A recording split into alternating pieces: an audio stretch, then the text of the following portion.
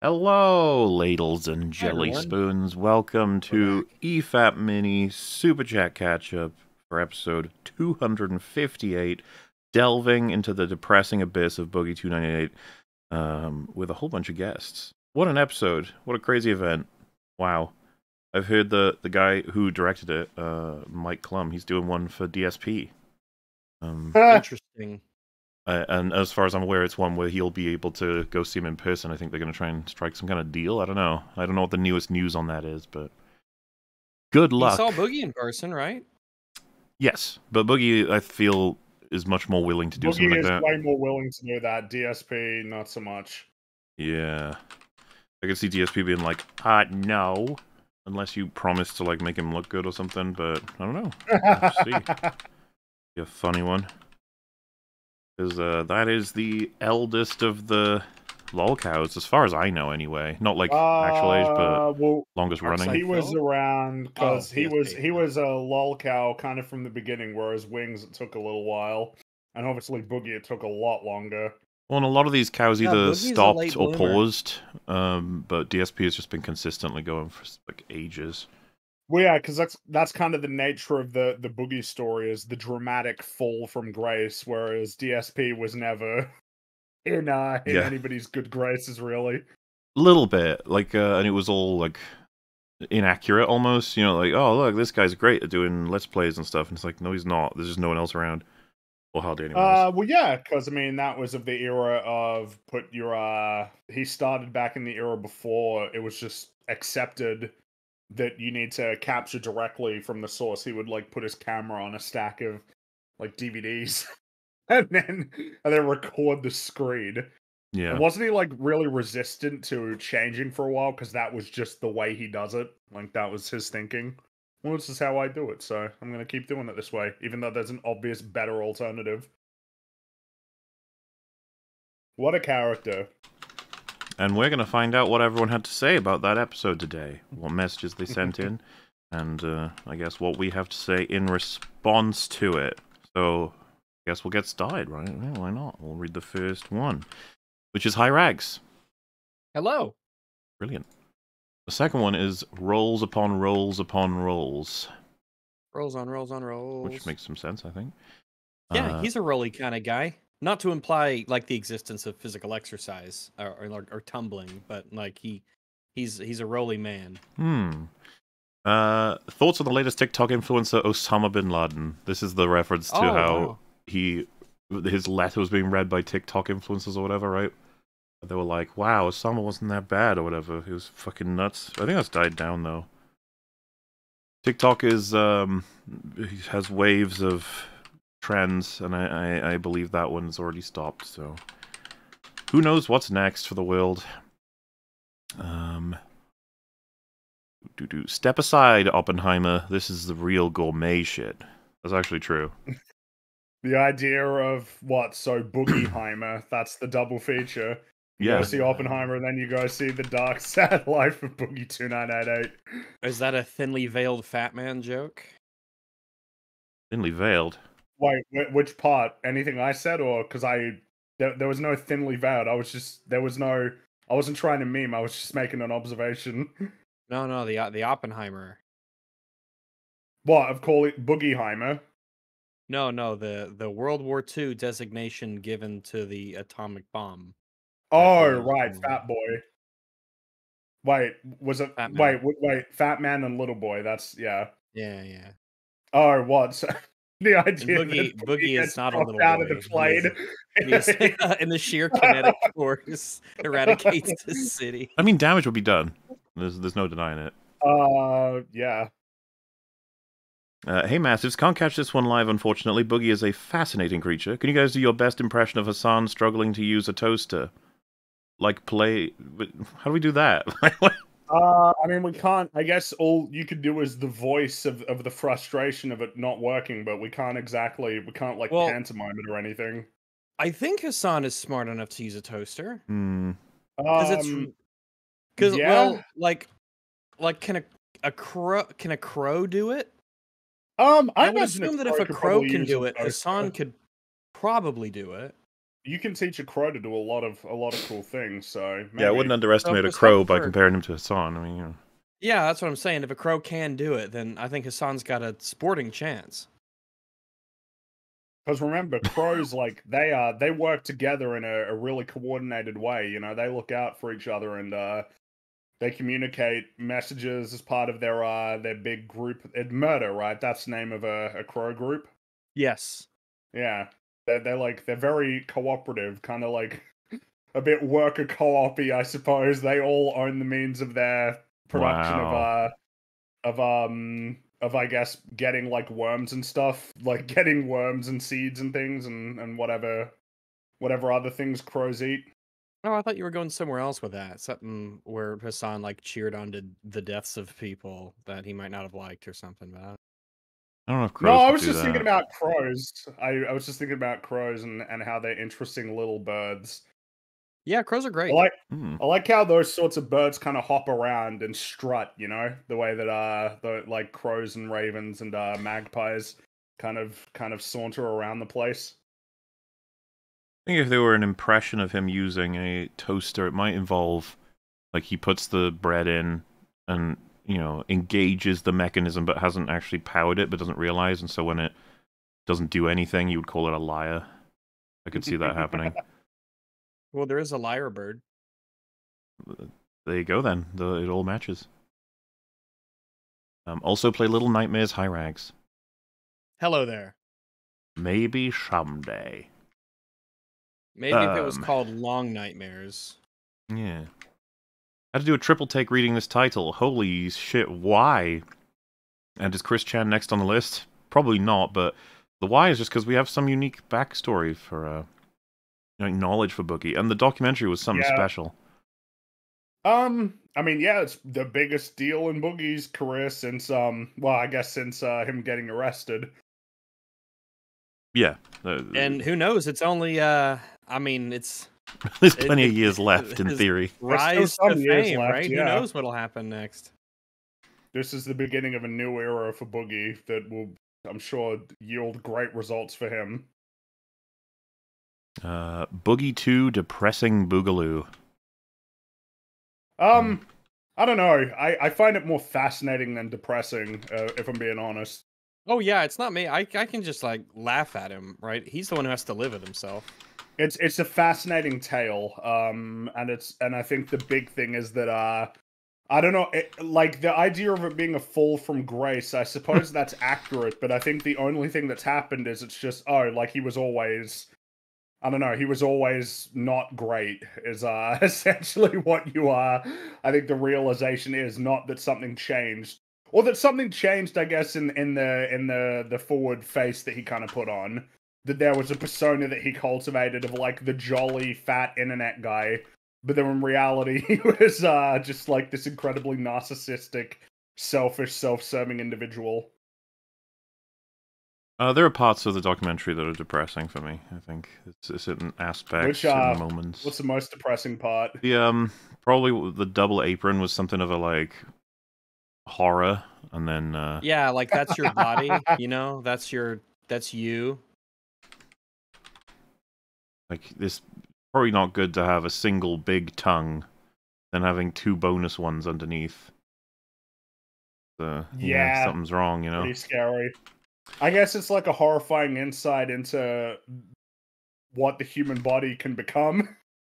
Very adaptable to ensure it survives along with your decisions, whatever they may be. Well, yeah, it's, I don't know, it's just, you don't see a lot of obese animals, do you? You know? Not many. Usually the opposite, right? Whenever you see an animal that's really struggling, it's a starving. You know, like those pictures of the polar bears that haven't eaten anything. It's like, oh, geez. But you don't ever see it the opposite way around of like what happens when the polar bear just has an abundance of food and just turns into a chongus. I'll actually say that one of the leading killer of dogs is complications from obesity. Oh, I can believe that. People overfeed the fuck out of their dogs and don't walk them enough. Yeah, to the point where cute. If you see a normal sized dog, a dog as it should look, and a lot of people think that it's emaciated. So, because people have such a tendency to overfeed their dogs and not exercise them, that they just clump, clump, clump. That's interesting. Well, because Yep. it's it depends on the dog. Some dogs can be chill and don't want to walk as much, but then there are other dog breeds like Labradors, Kelpies, Huskies, and German Shepherds and stuff that need a lot of activity. Which is interesting considering that I don't think you see nearly as many fat cats as fat dogs. No.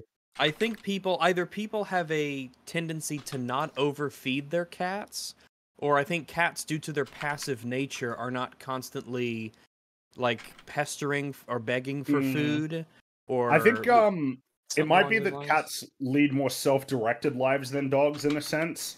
A cat's just going to do what a cat does, and a person can't really, I don't know, it's harder to coax them into any given lifestyle compared to a dog.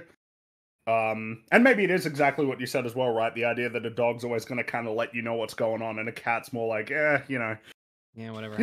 I'm just minding my own business here. And cats can get themselves fed to an extent as well. I think better than dogs, right? Because dogs will eat a lot of things that can even kill them, but cats are like hunters, or at least... Well, yeah, cats are, look, I love cats, but cats are incredibly destructive to our local ecosystems because they will just go out and hunt shit. Cats are like hyper carnivores and it happens incredibly in effective predators. They sleep and lounge around so much. So I don't know. Maybe these critters, it's just about like metabolism and stuff like that. Because you never see fat lions, you know. A cat's crepuscular. They very well might be, but that depends on one very important thing, Fringy. What's that? Which is the meaning of that word. Oh, crepuscular means that most active during dusk and dawn.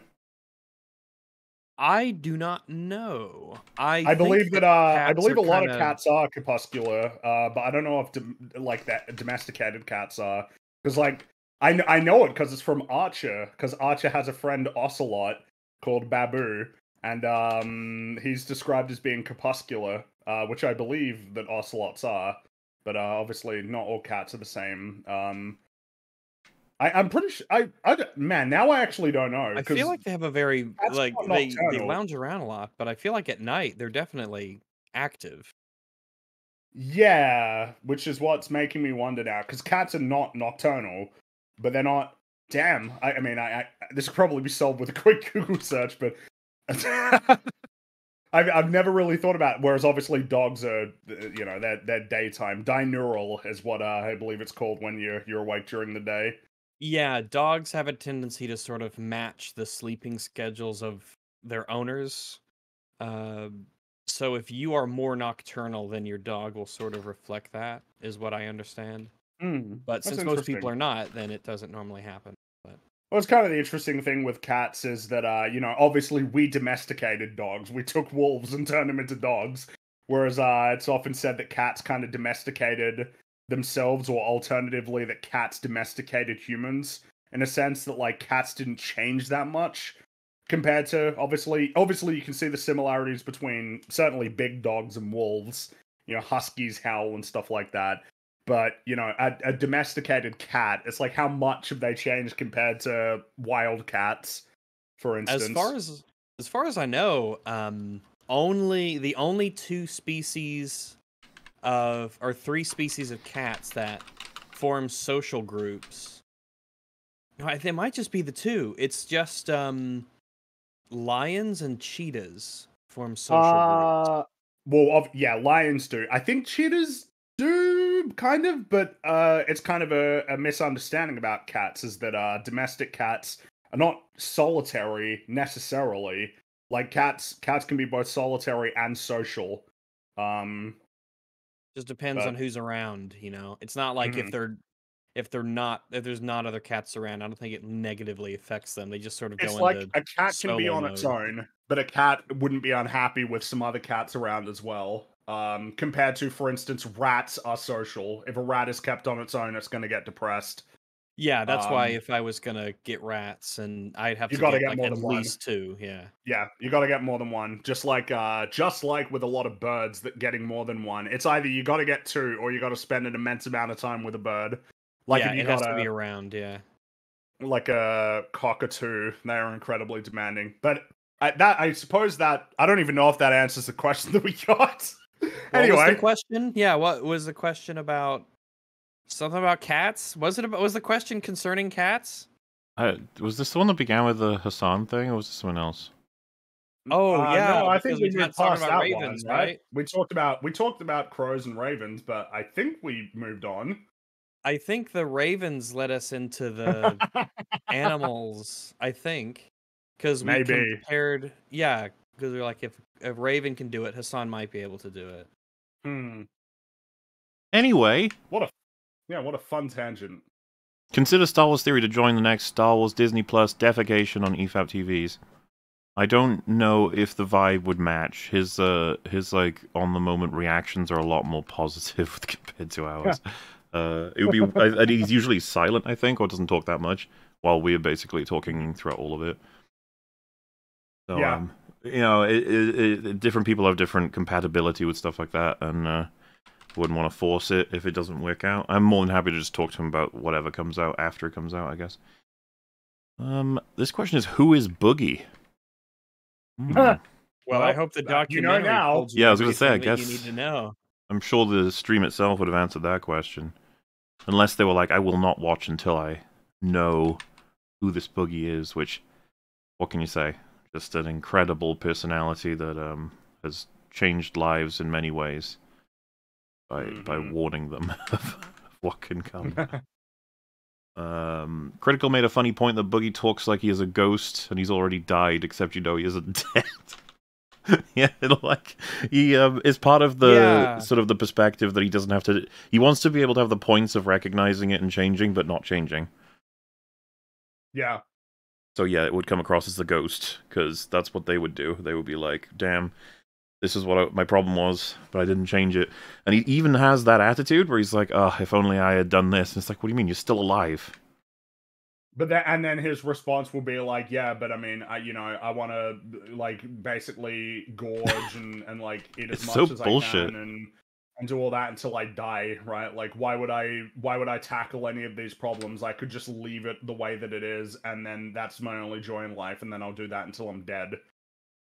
It's a weird. It's like a really defeatist attitude. That would be a fun premise, though. Someone whose personality is such that if they did die and came back to haunt people, they'd have to work to convince everybody that they're dead and they've, you know.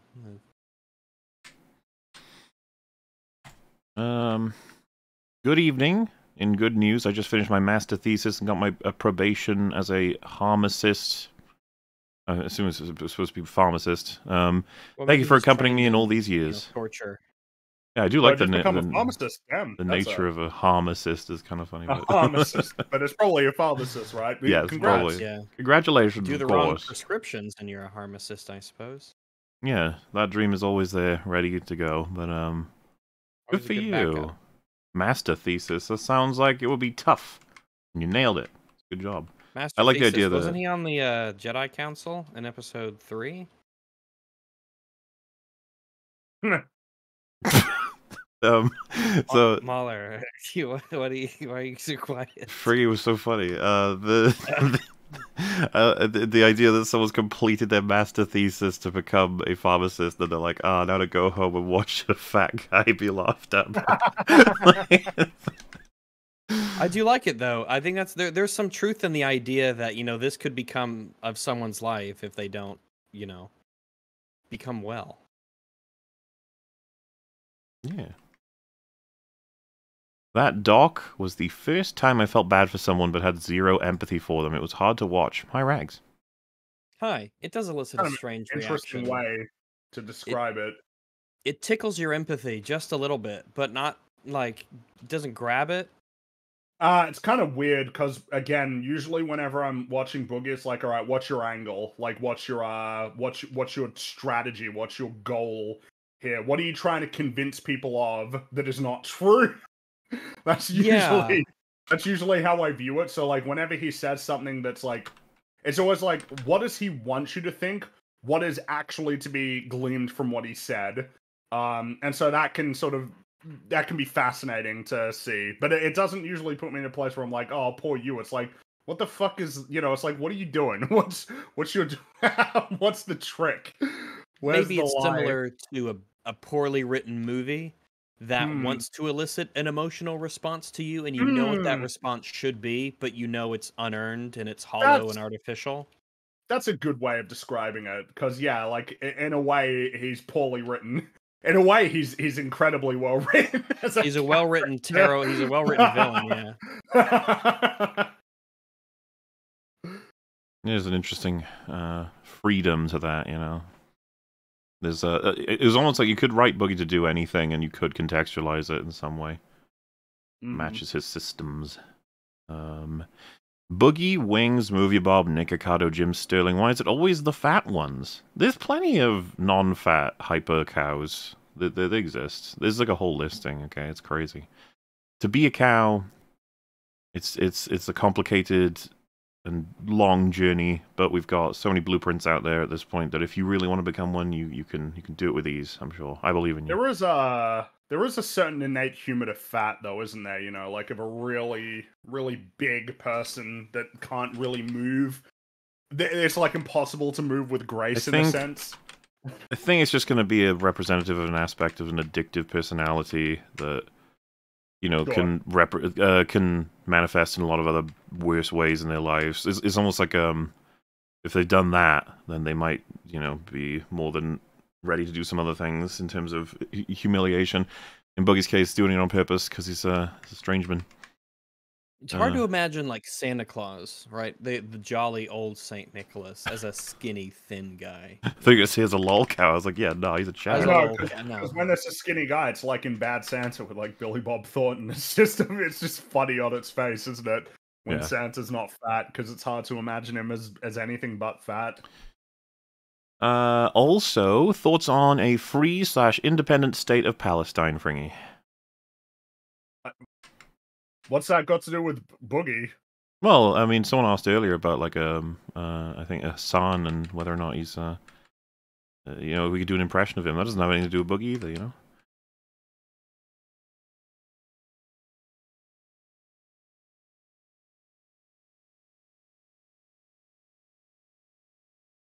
Well, next super chat, huh? Okie dokie. Thought on the brick meme influx, and should people fucking stop already? Please say yes. Brick memes. In the EFAP memes channel, they've been talking. They've been doing their emojis over there. They're doing their little emojis. Well, I mean, you know, EFAP memes. It'll die down if it's not that funny eventually. That's how it goes. I think I'm leaning towards Team Wood myself. Okay. You know, bricks are nice, but I'm really a fan of Team Wood. What about stone? Stone is pretty cool. I like me some stone. Oh yeah, good to know. Francis became the more likable personality. Oof. Francis is pretty annoying as a persona that he plays. It's hard to separate from him being an annoying person. Like when he does the fucking voice. Oh yeah, the chicken quesadillas. It's like, all right, yeah, I can't do the Boogie voice, all right, the Francis voice. Well, he just plays up the. I don't know.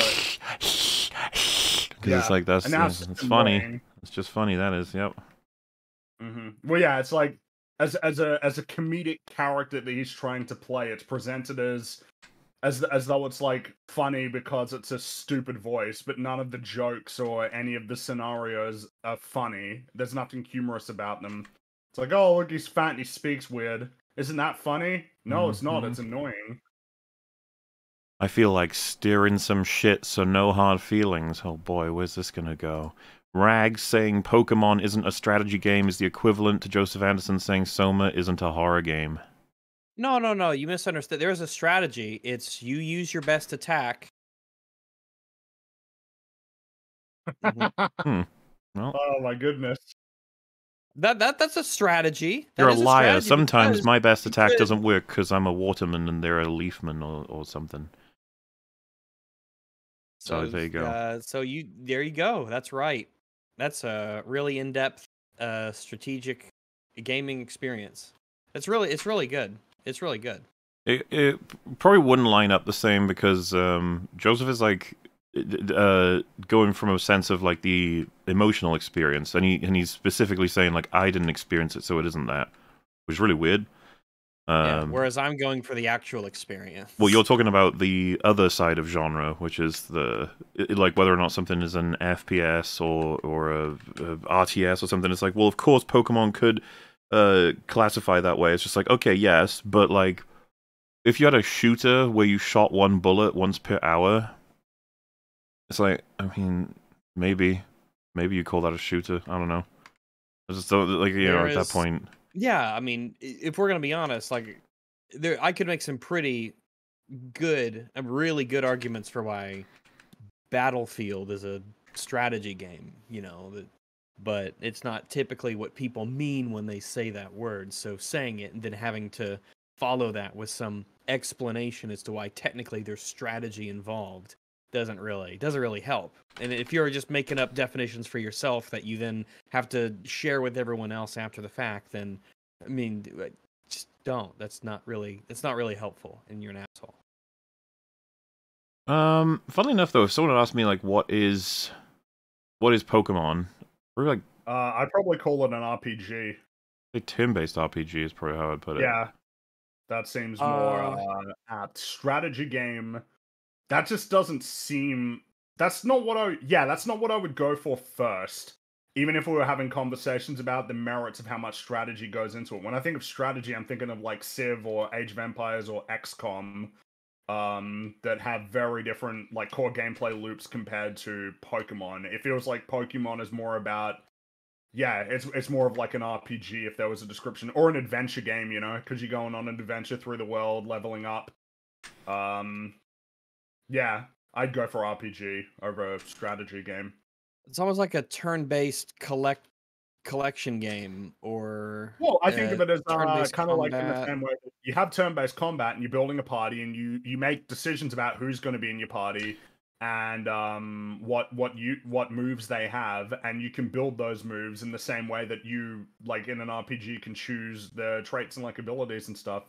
To me, that just but then this kind of highlights the point that definitions can get blurry, because I mean, in a certain sense, there is strategy to something like Call of Duty, but you wouldn't call it a strategy game. You probably wouldn't even call it a tactics game if you were trying to figure out definitions like down to that detail. You just go with what it is principally, which would be first-person shooter. And I said Pokemon, it's, yeah, RPG. Well, and I think someone would be like, look, when I got to Brock and my Pikachu got annihilated, I had to go and figure out which Pokemon I was going to capture and level up in order to defeat him, and that's strategy. And he'd be like, think about it is technically, like, but if the answer is Butterfree all the time, then it's like, it's well, not even that. I mean, it's anything. It's just the amount of time you want to spend. That's it. Like if you want to. Yeah, it's true. I mean, if you just want to grind Pikachu's levels, yeah, Pikachu could defeat Onyx with Tackle. So it's like, all right. It's yeah, like there is an amount of strategy to water beats fire, fire beats grass, grass beats water. There is strategy there, but I mean, I don't know. Like, I don't know where we. Like I said, one bullet per 10 minutes. Would you call that game a shooter? It's like, what else are we doing in it? Like, they're walking around. At that point, I think people would say walking simulator. Because if you consider, like I mean, a way to describe gameplay loops is in a way emergent. Like it describes, due to its mechanics, whatever people end up doing in the game because of its mechanics. So, for instance, maybe you could look at the stuff in the game and be like, well, because you do this in the game, that means it's this kind of game, you know? So, like, if you look at Pokemon as an example, what do you do most of the time? Well, you wander around a world, and you don't really solve puzzles. But in a way, you kind of do, because the strategy is so simplistic in that game. You also might be like, oh, it's basically rock, paper, scissors, and you know what the opponent plays. That's essentially a puzzle game. Did they use water Pokemon? Then use a leaf one. Did they use a fire one? Use a water one. In a way, it's a super simplistic puzzle game. But it's also a collection game because there's lots of Pokemon. And then you want to get your Pokemon up to the up levels. So it's kind of like an RPG, sort of, where you make them stronger and give them abilities. But it's so... like, it's when something becomes so simplified, it almost waters down the genre itself. Yeah, I mean, I guess it's just that at the end of the day, a game is probably going to be more one thing than another. Even though a game is obviously going to have overlap, it's just like impossible. You know, you can have a first-person adventure game, first-person shooter that's also an adventure game. You can have an RPG that's also a strategy game. You can have a platformer that's also like a puzzle game. There's a whole bunch of different overlap. I guess. I guess Well, what would you call chess, right? I would say that chess is a strategy game. Yeah, so chess being called a strategy game, pretty reasonable, right? Because of the strategies involved in how the pieces move, and you have all the board there. And in a way, chess is essentially two people playing a puzzle game against each other, You could where say the that. puzzle Sure. is constantly changing its shape based off of where the pieces are and what the next couple moves are, and everyone knows what the end state is. So describing games with these kinds of words can be a little, amorphous sometimes, but I would say generally, that as with long as you use words that people kind of relate to and understand, then you should be I do. Gucci. I would say that genre is I would say genre is way more useful with reference to video games than it is to narrative, because genre is going to probably tell you a lot about what kind of gameplay experience it is. Whereas if you tell somebody it's science fiction, it's like, well, that could mean anything. You know, like it tells you something about probably when it's set and probably what the subject matter is. But as for like the specific breakdown of like the course of events that could happen in that story, it doesn't really tell you a whole lot. Compared to, it's a first person shooter. It's like, okay, so it's first person POV. The primary gameplay loop involves shooting things, so it's combat. Those sorts of descriptions of gameplay are going to be very important in terms of determining like if it's an experience that you're interested in. But I guess the same is kind of true for genre as well. I guess what's interesting is that like what makes a first person shooter good or bad compared to what makes something good science fiction. It's like, well, that's kind of you know, because people can get a bit That's a weird with lot like their difficult words to categorizations work of, on. oh, well, what is good science fiction? Is like, is there a big difference between good science fiction and good drama in general, or like good thriller or good romance? Compared to, well, I mean, what is it that makes a first person shooter good is probably not going to be the same as what makes a real time strategy game good. It's a complicated thing, genre, all right? It's prescriptive, descriptive. How useful is it? And how not useful is it? How blurry is the lines? It's a complicated thing. Yeah. Not my favorite thing to talk about, but No. some people are really keen on it or whatever. Also with so this happens at some point, but it was earlier the better. To Mike Clum actually sent us a super chat saying thank you for reacting to the film. I don't remember that. It's just funny. Yes.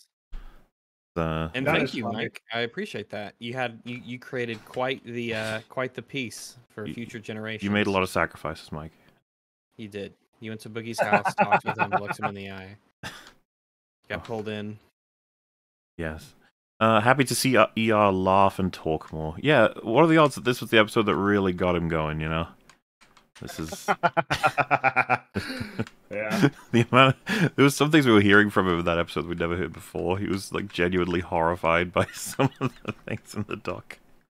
No, it's just, you know, compared to us, where we're kind of like boogie lore experts almost, and he didn't know some anything. like normal information to a boogie documentarian is absolutely mind-blowing to the average person. You sort of forget that. You're like, oh right, yeah, you don't know. Okay, well, that's right. Yeah, you don't know about all of the crazy tales of Boogie. Speaking of disappointing YouTubers, have y'all heard about Gerard the Completionist? Yes. Yes, yeah. we have. Very unfortunate. Yeah. That's no good. I think that story's kind of over too, right? Because we've had the full story from everybody, which is just that not a very incompetent job was done with the charity to the point where it took a decade for money to probably move from where it's supposed to be to... It had accumulated over from like 2014 to about, you know, like only a few but like the months ago. earliest non-moved funds came from a decade ago. Yeah, and of course, people donating with the pretty obvious expectation that that money is going to be going to the charities fairly promptly. Maybe not on the same day, but, you know, certainly not potentially years later. Yeah. Obviously, that specific charities will reference of like, oh yeah, this charity, and then this charity, and then this charity, and then it's like, oh, well, we're actually thinking about which charities we want to donate it to.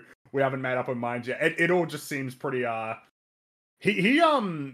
I guess, yeah, you're right. Like, the story is kind of over. The money has now been donated, right? The money is now being donated. As far as I'm aware, yeah. I suppose unless there's any legal stuff that happens, well, it might be technically finished. It's just a matter of the social repercussions. He still gets comments on his YouTube channels about completing his career. So I don't think, because he's kept making videos. I mean, as he probably was always gonna do, I suppose. It is curious. It's like, so what'll happen ultimately? And it's like, well, the channel will be, it'll shrink in terms of people actually supporting it, but, you know, there's a steady influx of new people somewhat who get made aware of this, and the comment section will always be filled with these, mostly memes, I'd imagine, but it is crazy that just gonna try and move on. I guess that's what you would do. I mean, if there's no more information to tell, you know. Well, yeah. I mean, if the story's over, it's like, well, then what? What's next? What do you do? I was like, yeah. Dude, the top comment I can see, one of them says, "You know, he's keeping his face off the thumbnails because it's part of a strategy to mount a brute force comeback." Damn. I don't know about a brute force comeback. I don't know about that. Well, it's probably he's keeping on making videos like normal, almost like nothing is really happened. Which is a form of brute forcing, I guess. Like, just trying to. Yeah, I guess in that sense, yeah. Keeping his. I'm just like, hey guys, Super Mario RPG.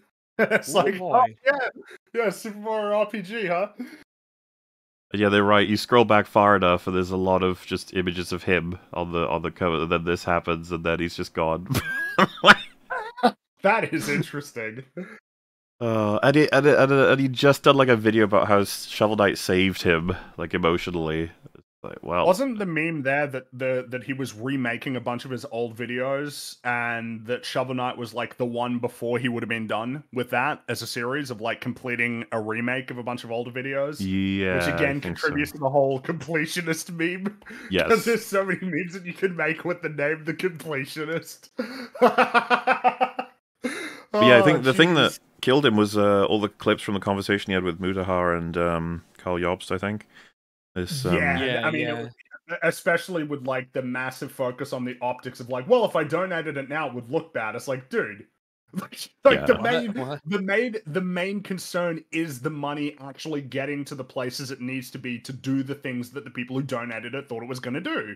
That's like the number one thing. So getting really obsessed with optics and everything is just it's not great. I mean, it just sort of leaves an impression, you know, about where priorities are. Because, I mean, at the end of the day, that was what it was all about, right? Is like people donate with the expectation that the money is working, you know, sometime around when they donate the money, and not that it's been sitting in a bank account, probably losing interest, losing value because of inflation, and not actively doing work for research and everything.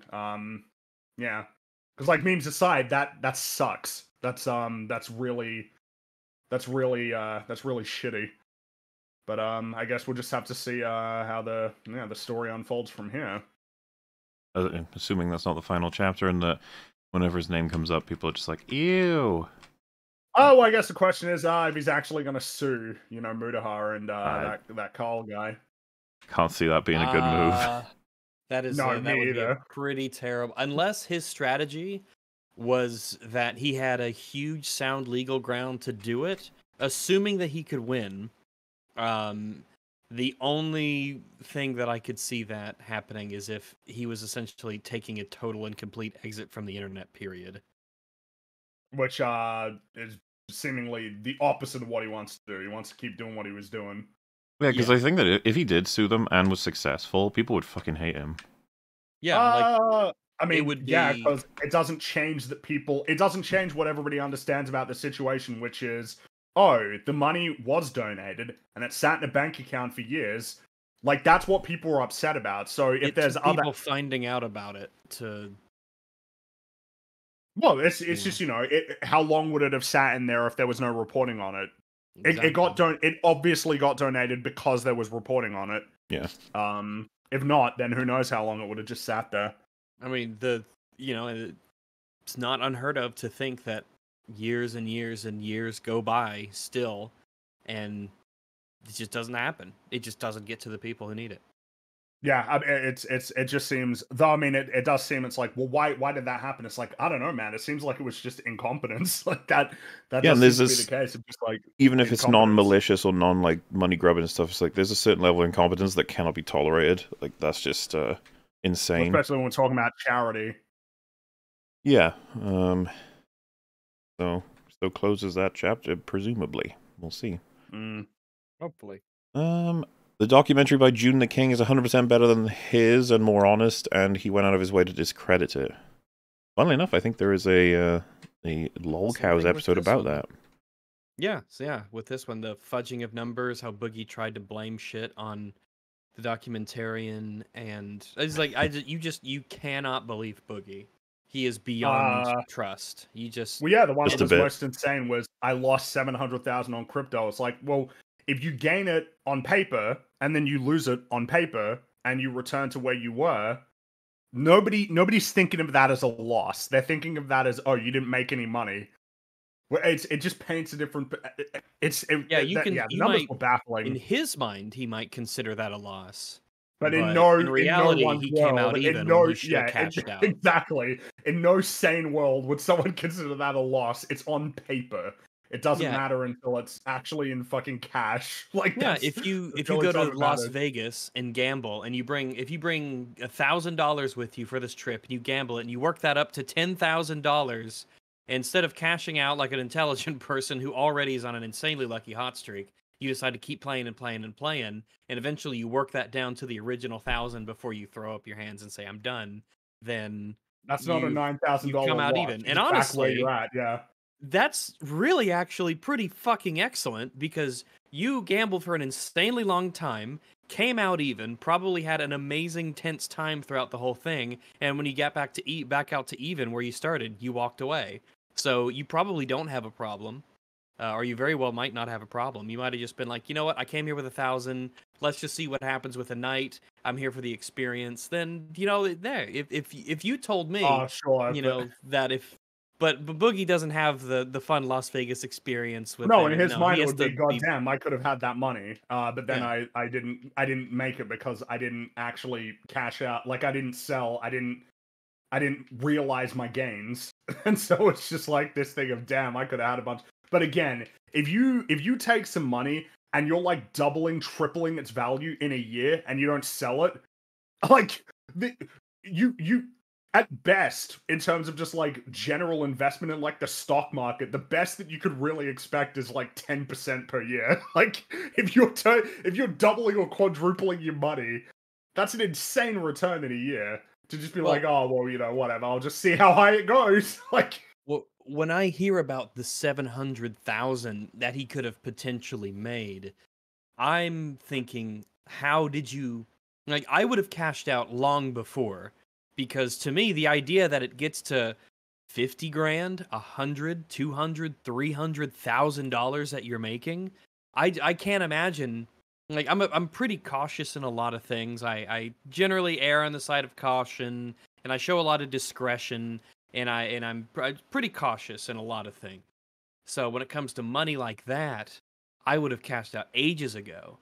And if I watched it go up after that, I would just tell myself, you know what? I played it safe, and I still made this huge chunk of money. And yeah, sure, if I would have kept it, I would have made more. But you know what? I didn't know that at the time. I made a smart. Exactly. I went the route of wisdom, and sometimes it's just how it goes, and it's fine. I still made a lot of money.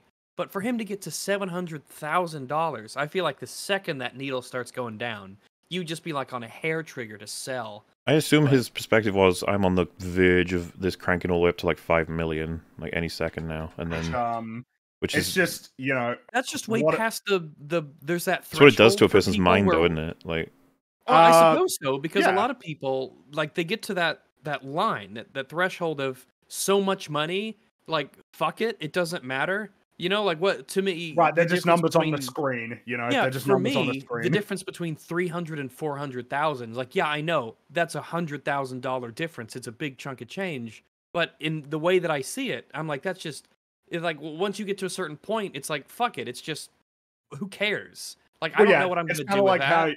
you'd be more mad if you lost a $50 note from your wallet. You'd be like, "Fuck, $50! Like, I just lost $50."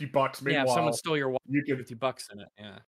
meanwhile, compared to, like, seeing numbers move by, like, thousands or tens of thousands on a screen, that it just doesn't have the same I'm pretty sure that's, because it's something that in terms of, like, the psychology of buying things, right? Credit That if you're cards, paying yeah, yeah, credit debit. cards versus cash. When you are writing out your I mean, I don't know if you guys ever regularly use checks to pay for things, but it's not used often now, but it still is in some places. But I suppose I was kind of on the tail end of it. I'm talking to you like I'm your fucking grandpa. But I was on the end of, you know, kind of using checks semi regularly, where I used to pay like rent for an apartment in a check, where I'd fill it out, write it out, and I would, you know, give it to him, and having to write that number two different ways, both numerically and writing it out, you know, in text, or forking over cash that bills physically in your hand that you're giving someone. It's a lot psychologically, it's a lot more indicative of you are losing something. You're giving something away. Not just in the physical reality of you are literally giving someone bills of money, or you are literally giving someone a check with numbers written on them, but when you have like a debit or credit card, you swipe it on a machine, put it, you know, no cash back, PIN number, take it back, and it goes back in your wallet. It doesn't feel like you physically lost anything because you haven't. You it's still where it is. You still have the card in your wallet. It's still yours. You haven't given away anything. It is interesting to think about. There's a lot of books on psychology and money. That would be kind of the thing, you know, if Boogie was to do it all over again and have some advice, it'd be like, you know, it wouldn't hurt to read a book on investing. You know, it probably wouldn't hurt to do that, but well, that's too late now. He'll totally do that, 100%. Oh, I'm sure he would, yeah. In the words of Michael from The Office, no, God, please, no. No. No. I don't know what part we're up to there.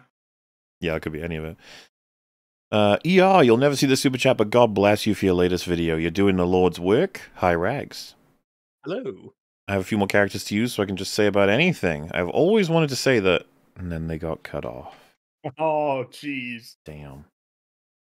Boogie with this window full of ducks. Movie Bob with his window full of soda cans. Wings is probably full of pieces of controllers and monitors.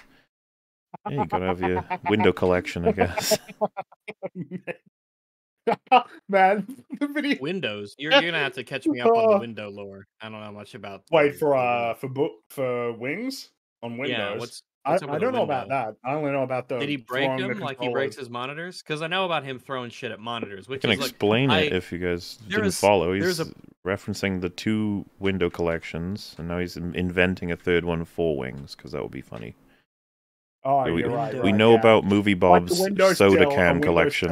Oh, with, I thought you meant he was yeah. collecting windows when you said that. I was like, I mean, I guess if you want, you know, but Well, it's and you could collect all of the versions of Windows, you know, 95, 98, Oh, yeah, that's Millennium true, yeah. Edition, XP, and everything. And then you But, can collect them in the different languages for places around the world, and yeah, all that Oh, stuff. yeah, that's the an thing. operating system collector. Yeah, It's the clip Temple of OS. the one with Wiggs throwing his controller, like he throws it forward, and then he just looks at his screen for a second, like that cracked that. And Yeah, he that's- did. happens. Of all the You, places to throw a controller, because I understand that there's this bestial basal part of your psyche that just wants to destroy something in rage. And if it's your own stuff, you know, fine. Controllers are expensive. You shouldn't do it. If you're gonna, you should have an object that's specifically there to be thrown. Something that is soft, maybe something that maybe like something that's rubber, that's durable. Maybe not rubber because it'll bounce off things and hit other things, but you know, something you could punch. A pillow, a couch, a stuffed animal. But to throw a controller, which is already, we're talking 50, 60, And if it's one of those elite controllers or whatever, those are like what, $90, $100. And then to take that and to add more insult to injury, to add injury to injury, I suppose, you throw it at your monitor. Your 4K monitor as well. Your 4K monitor. And monitors can be quite expensive. 4K monitors are going to run you. Well, yeah, 4K, and it's not. This clip was from a while ago too. Yeah, this was like 2016, 2017, something like that. So we're talking expensive. At least 400 minimum. Yeah, at least 400. Something like that. Because if it's relatively small and 60 hertz, but 4K still. Normally he does throw it backwards. He's very practiced in the art of throwing his controller in a fit of rage. And to think, if you were doing the persona of an angry gamer, right, and you were constantly turning around and throwing shit at a wall behind you, then if you're playing the long game, the accumulations of bumps and marks that might build up in that wall could be a very natural and I don't know what the word would be for it. Non-artificial. It was kind of like performance art materializing. Kind of, yeah. Whereas years go by and it builds up full of marks and shit. I wouldn't recommend doing this, but if you're particularly committed to the performance, though, hey, knock yourself out. Total dedication to the craft. You see some of these clips of like streamers getting really mad while playing games and like smashing. You see the clips where they hit the keyboard so hard that all the keys start flying off of it. I can't imagine.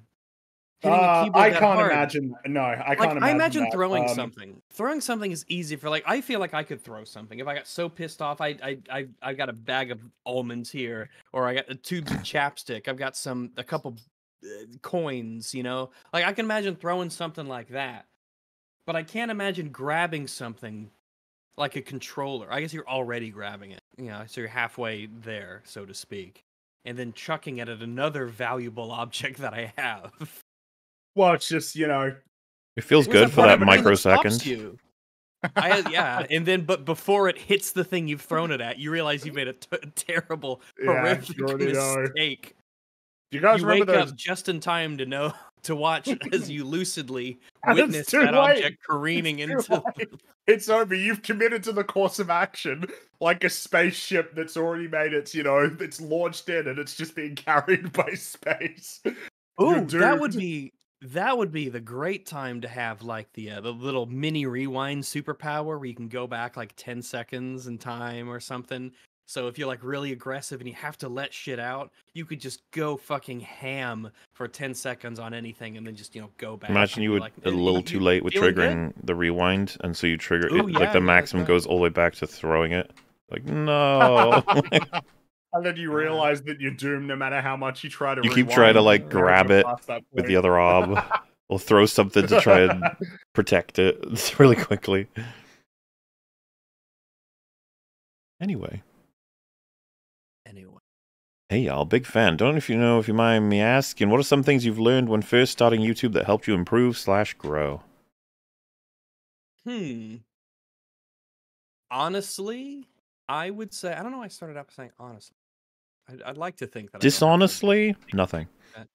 Yeah, if I was, let me think back a little bit. Let's see, a big piece of advice that I got early on to make videos better. I mean, I learned pretty early on, and this is reflected in the constant advice that we give when we are asked this question. Having a good microphone really is one of the most important things you could probably do. It is very important to have a good It's a large portion of the audience that don't even care what visuals you have at all.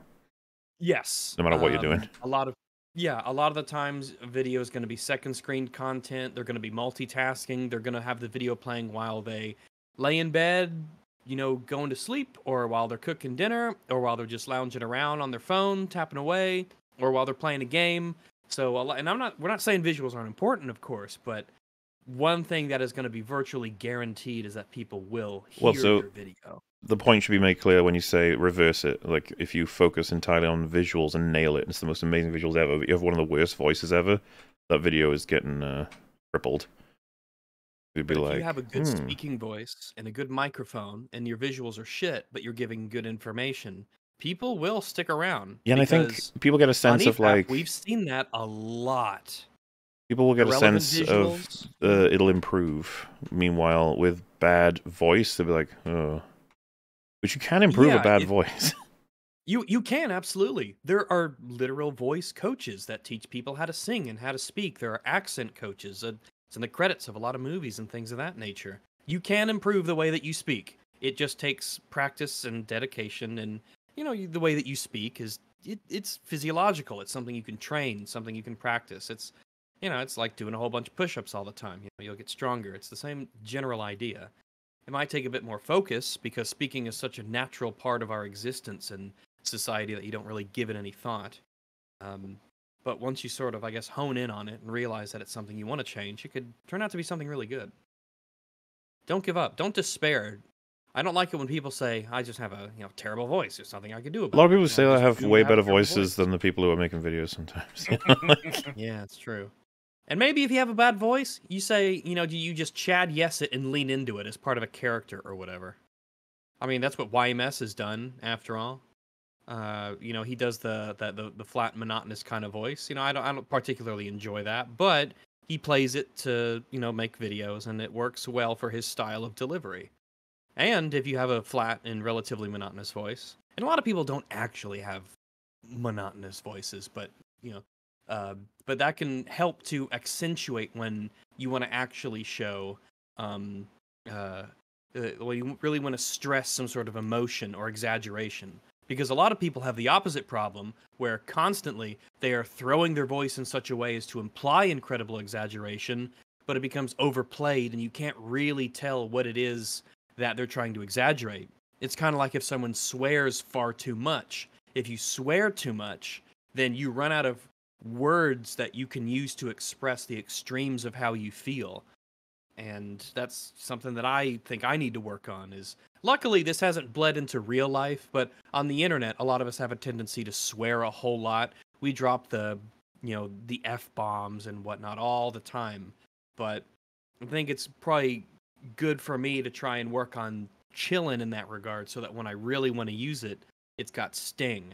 I still remember there's been one time in my life where I heard one of my aunts say the F-bomb in regards to something, and it must have been at least like 15 years ago, a long time, and I still remember where I was when it happened in the context of when it occurred.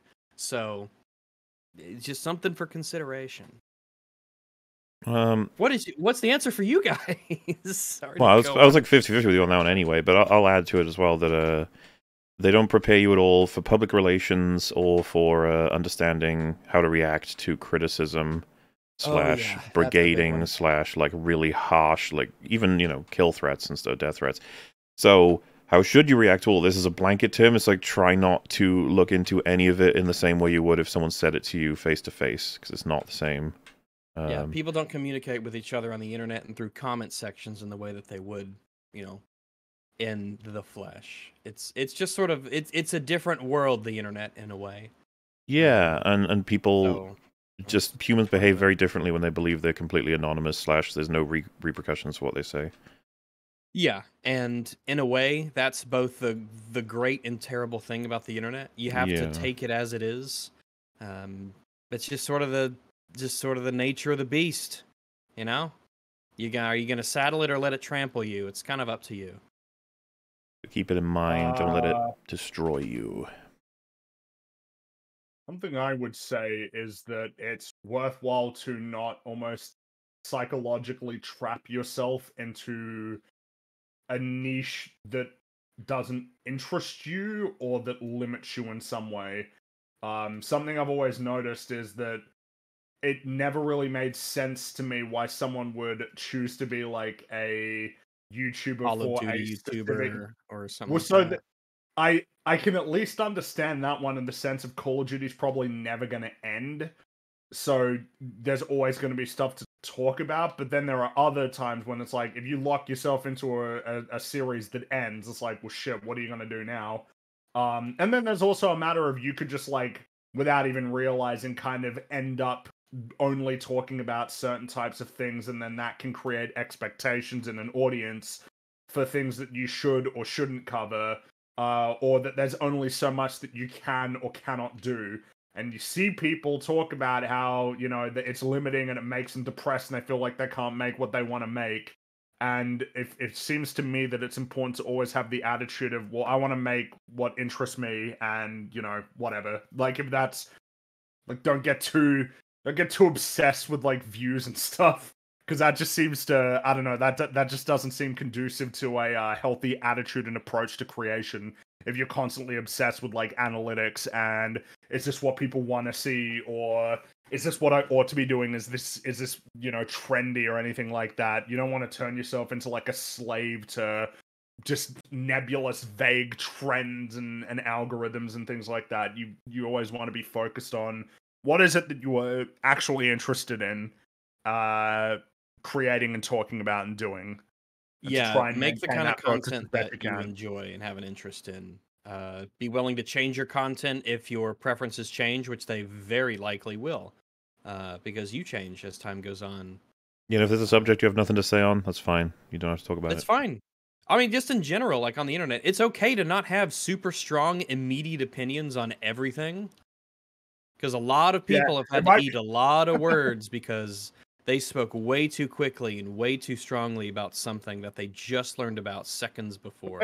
It's funny. This might sound funny coming from us, considering that we talk all the time. But seriously, you don't have to.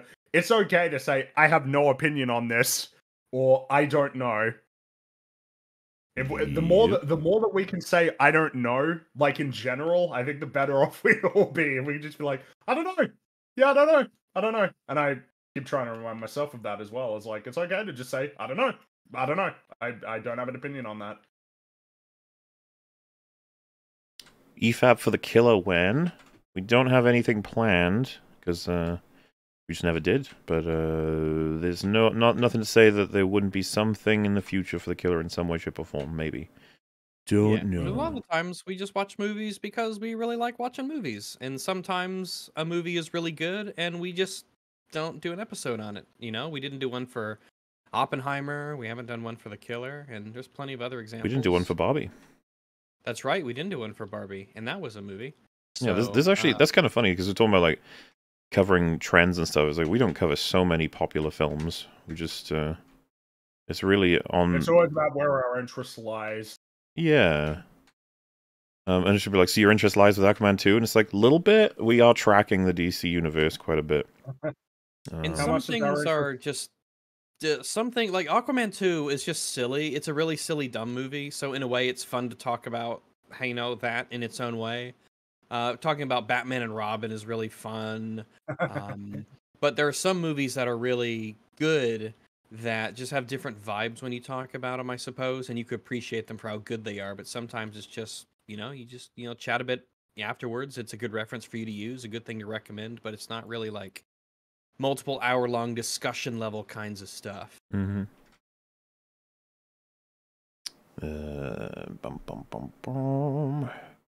Stay strong, chaps. This one's going to be a tough one. It was, and we made it. It was tough. Would you rather live in a huge house with a small plot of land or a small house with a huge plot of land? 5 and 15 Small square house. miles, respectively. Small house and a huge plot of land. 50.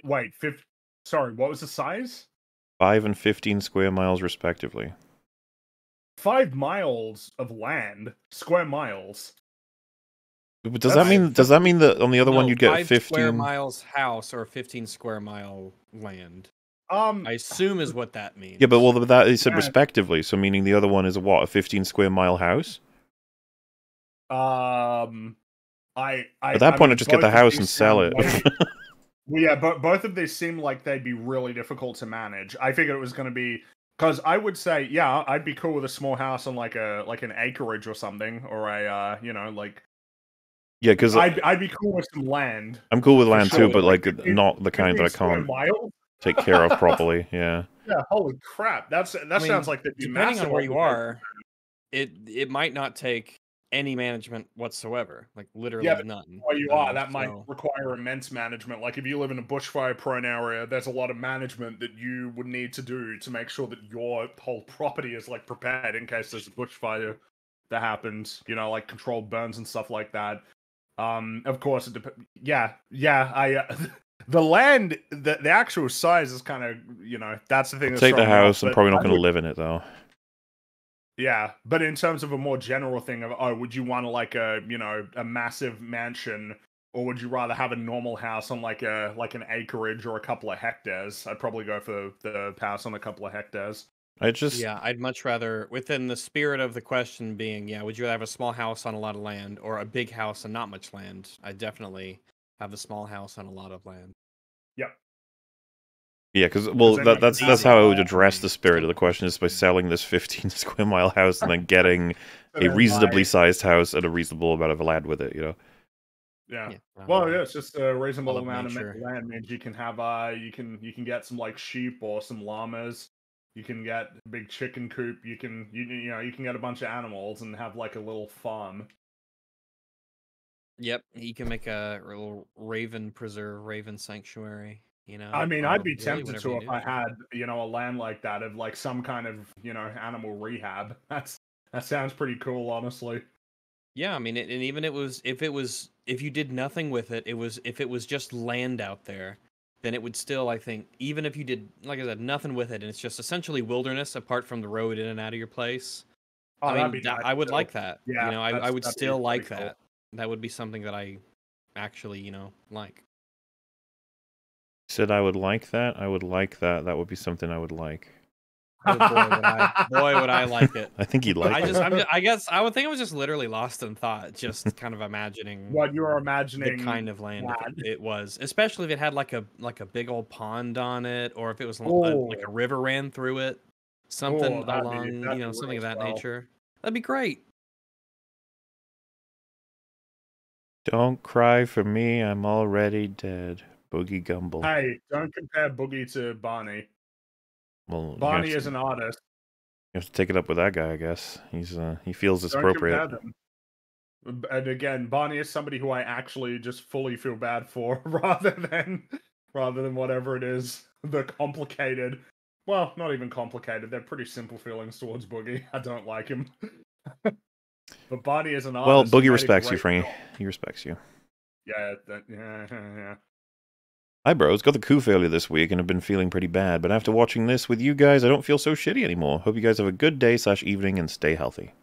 Oh, we'll do. Thanks much. Hope you I get think to you would have feeling better soon. be feeling better now, hopefully. Oh, yeah. Yeah. Here in Norway, you have to show that you lose some weight before they let you have a gastric bypass. I think that's how it works everywhere. That's what I've heard, yeah. I think so. Yeah, I think so. Boogie had to lose weight. They have to show they could commit to a diet, which is funny because then they don't afterward. Like, but I mean, what more can you do as doctors? You're like, well, yeah. At what point is it just it's your money to throw away? I mean, I guess like how much, you know, what more do you want us to do for you? Well, it's just that, you know, it's not like an easy fix of your stomach's smaller, all good. You know, Yeah. like there's no change required. Hunger Game prequel is my new favorite. Aunt's script is rock solid, cause and effect, and/or level world building and character work. Even Ziegler is tolerable, which was shocking. Interesting. Sure. No one has told me anything about it because I don't think anyone in my circles or ours even is like into. I just couldn't care less about Hunger Games. Glad you enjoyed it though. Absolutely. Because I was just thinking to myself, like, yeah, I don't even know what anyone's opinions on that movie are because I don't think anyone saw it. How did it do in the box office? Anyone know? I think it ended up doing okay. It didn't have a great debut, but it didn't drop much, so kind of had long legs. All right. All right. And then they say HG Bourbon Snack is good rat. HG Bourbon Snack? Bourbon Snack. HG Bourbon Snack.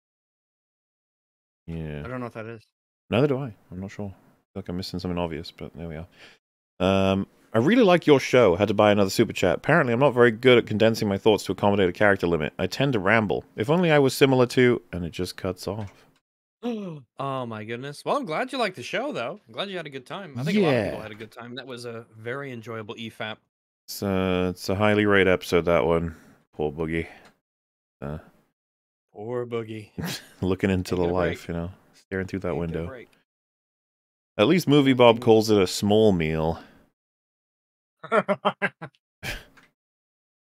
The noble goldfish. For an average-sized person. Oh, God. Where I could stay confined to limitations placed before me, unfortunately I have the habit of outgrowing my bowl. Perhaps I'll be able to shorten my chats in the future, too. And then they got cut off again. Oh, no. Oh, jeez. Oh, no. It happened again. Yeah, it's unfortunate. It keeps Oh, happening. no. Guys got really terrible luck. It feels as though in the 25th century, America was built specifically for Bookie. I mean, it's hard to imagine how he would have existed in a different time, you know? Sometimes you run across those people, particularly on the internet. well, it's kind of like, how are you? it goes both ways in the you're... sense that it's like he wouldn't survive then. It's like, well, no, he wouldn't have existed, as in, like, he wouldn't have been able to get that fat and useless. Like, it wouldn't have happened. Yeah. Like, if he was born in the 1900s, it's like, well, shit. I mean, he would have been in his 30s during the Great Depression. Nobody was his fat life is during the Great Depression, you know? Well, of a sort, yeah. But yeah, it's like the environment doesn't exist to create an entity like Boogie. We asked you to watch The Whale, another Boogie, Doc. Mola Metal sad, also Hyrax. Oh yeah, we didn't even cover The Whale on an episode, even though we're all very... Yeah. That was one of the best movies of the year. Mm-hmm. It was. Very good. Accommodate these restrictions, I suppose we will see. Oh, also, hi as Fringled and Metal. Well, that was short and sweet. Hashtag longman. Yes, I typed out the word hashtag, because we're long here. Yes, we are. Dang. That is a long way of typing out hashtag, is to type it out. Can we have a sex dungeon in the attic? I feel like that doesn't... Maybe. I mean, technically no, but, like, I guess generally yes. I'll allow it, but, like, you know, we like them to be lower level rather than in the attic. Man, feels appropriate, but... It's just a different vibe. Yeah, the attic dungeon is like, you know, it's fine. Well, like I said, we'll allow it. Because we're kind gods. I showed this video to someone who doesn't use YouTube. Near the end, she asked, are they trying to make him look worse? And I was just like, that's just him. Are they trying to make him look worse? We're just reacting. I don't know what else to say. My current favorite content creators reviewing the downfall of someone I used to enjoy. We truly are in the best timeline. Hashtag get Steven on EFAP. Oh, because his name is Steven Williams, right? Yeah. Man, no offense at all to anybody with these names, because it's not at all a problem, but it's a very generic name, isn't it, Steven Williams? Steven Williams is hype. It is a very John Smith kind of name. Yeah. He's, Boogie is the average man. Like, no, he's not. And you're like, okay, fair enough. My current favorite, oh yeah, he's like that girl from Signs, but with Mountain Dew. What was the thing with the girl with water in Signs? Oh, I don't remember that. I do not remember at all. Was she allergic, or did she just collect them? I can't remember. It was something weird with water, and then turns out to water. There was like a thing at the end where she was like, "Oh, I did it." He was afraid of it? Hydrophobic? Don't remember. You're a huge Signs fan, aren't you, Rags? You did a review that said everyone misunderstood it or something. Oh yeah, everyone misunderstood Signs. Well, really, for me to say it here would sort of defeat the purpose of the. You wouldn't want to explain it because then intent of the artist to discover it in a natural sort of venue, and you know, as he designed it, it requires the context that is itself to truly comprehend. And I would. Maybe we should check out his review of Signs after watching it and see what he says. Let's probably got a video on it. Good old Stuckmanator. Get Stuckmanized. Play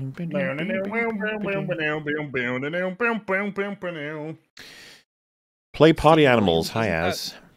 Isn't that Destiny's name? Hmm? You talking about Stephen Bonnell? Stephen. Okay. Okay. Stephen. Okay. It's not. You thought he shared a name with Boogie. That'd be awkward. Brothers in Arms. He really would be like the anti-Boogie. Yeah, I mean, there's similarities in the opposite direction, I suppose. Or something. There's a word for that, I'm sure. Inverse. During COVID, I got my act together, built cabinetry, and moved to the other side of the world. Unless someone rip, COVID excuses are silly. To like not travel, yeah. I mean, you can. Very proud of you. Not like try to do anything. Yeah. Well, I mean, it's most like how are things in the world right now for like COVID restrictions? Where I'm at, like people have given up on COVID restrictions. Oh, yeah, we didn't. Yeah, ages ago things went back to normal. It's kind of funny. A lot of places you go to, there are like these dusty posters about the way you should act during COVID times, or whatever. But it's kind of like a movie set of trying to imply like the old times, the old world that has since been grown over. Like, wear a mask wherever you go, and there'll be a bunch of people in front of it, just, like, not wearing masks. And we're like, there you go. Oh, the times, they are a-changing. What was he saying? He built, like, a cabin, was it? I guess, a cabinet? Yeah. Cabinet. Okay. Which is impressive, though, somewhat, slightly less so, but still impressive. Yeah, because some cabins could have a cabinet in it, which, you know, at that point is just more impressive. Yes. Yeah, because I think there I was thinking he's kind of like Henry David Thoreau or something, building like a cabin in the woods or something like that. Cabin in the Woods, the movie. No, not Cabin in the Woods. Cabin in the Woods. Walden, Walden Pond in Waldron? Massachusetts. No, not Waldron. Walden Pond in Massachusetts. Michael Waldron? Did I call it Pondachusetts? Massachusetts. The pond in Massachusetts. Pondachusetts. Oh, I'm gonna grab a drink real quick. And me and Fring are gonna allow that. We're kind. Yeah. Well, I can't exactly reach through the internet and stop him. Well, we could, but we choose not to because we're very powerful, but also very. I don't have your. I don't know if I have those Lovecraftian powers or anything. Well, one day, and we could always pay someone to do it, and travel. We'll pay Mel to do it. Yeah, they said play Party Animals, which I think that's already died down as a fad game. Which, by the way, no insult to fad games. I feel like we play a lot of them anyway. But if we're doing anything like that, we usually go with Gothic Phone, because Gothic Phone is funny as fuck. Which we need to do sometime soon-ish, I would say, hopefully. Question for the panel. Do you think Boogie is happy? Probably not. No. Probably hyper restless, always wondering whether he can make some easy change to make his life a lot better. Yeah, I think he is in a state of constant wanting. He's like the damn, I can't remember exactly what it was, but the idea of the damn it, it's a concept like the fat ghost or something, but I don't know if that's quite right. But yes, I think he is in a place of constant wanting. That just feels like a really unfortunate circumstance. Like, you're the fat ghost. You're like, oh, well, can you even lose weight as a fat ghost? No, it's the idea, or I think it's the hungry ghost is the term. I can't remember exactly what. Hold on, I need to, because I think that might be describing it. Yeah, like it's a concept in Buddhism. Yeah, the hungry ghost representing beings who are driven by intense emotional needs in an animalistic way. I don't remember. I remember hearing about the concept before, but the point being in Boogie's case is that yeah, I get the impression that he's not contented. Because, I mean, look at the situation he lives in, right? Like, he doesn't work a regular job. He doesn't have to do that much work to make an amount of money that can essentially keep him afloat. He plays video games and eats a lot of food and everything. He lives in his big house, and it's like, and yet there is still, like, this sort of overwhelming sense of want, you know? Wanting things and especially the whole thing of wanting people to think that he's awesome. Well, yeah, and it seems to be that everyone agrees on that part of his personality, and the only way avenue he's got for consistently making money now is making an ass of himself. So, what do you think that does to his brain? Yeah, like the idea of having, you know, like lol cow, right, as a thing, or getting on his knees saying, "I'm sorry, Daddy Keemstar." Like, you know, that's that ain't great. So yeah, I get it. But I guess maybe in the lens of like, do you think that he's unhappy in the way that he often presents? Which would be, I don't think that quite represents it. The whole like, oh, you know, I'm so depressed and everything. It's oh no, like yeah. A lot of that is for show because he knows what plays well. Well, yeah, because it doesn't play as well being like, I'm unhappy because I don't have everything that I could possibly ever. Yeah, I don't feel that fulfilled, even though I'm kind of content in the sense that I can just gorge myself and not have to work very hard. If he said that, people would be like, what the fuck? Yeah, exactly. Because at that point, it's like, oh, that's just, oh, wow, okay. Yeah. All right. My eyes. I have a feeling we'll get a decent chunk of them today. My favorite part was when he said it's boogie time and boogied all over the Mountain Dew. Oh yeah, you should also play DDLC, Dumbos. Boogied all over the Mountain Dew. That's good old Morbius. I'm typing with one hand now, lol. Good for you. That's a talent, all right? Don't let anyone tell you different. Free Willy? Because he's masturbating to the Boogie documentary? Some people might. Alright, fair enough. Challenge mode. Thank you for showing us that tweet, Mauler, lol. I'm not sure which one you're talking about, but yes. Someone said show it again. Again, not sure which one. Peak EFAP, here's money. Thank you.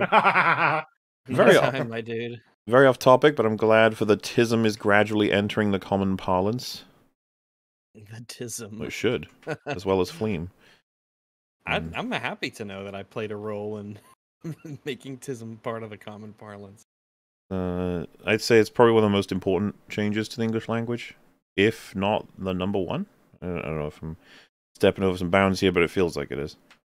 Tism is the EFAP what, you know, burritos are to Mexicans. Like it's a big part of our culture and our identity. Yeah, like if we had a theme park, Tism World would be like one of the bigger sections. Tism, yeah. Tism World. Tismtopia. Or you can ride on the Flame Coaster. Yeah. Tismtropolis. There'd be a whole stall just selling chickpea grumbo. And it would be funny if nobody liked it, but that they had to for the meme. Oh my god, it's chickpea grumbo. That isn't... He's like, oh, it tastes exactly like it sounds. Of it's course. So gross, but I love it. It's like a rite of passage. Like if it was a wonderful, pleasurable thing, then it wouldn't be, you know, like the test of a true devotee. Yes. Because with each chickpea grumbo, you get like a ticket that gets you into the next area. Mood Divide is a very big system. Yeah.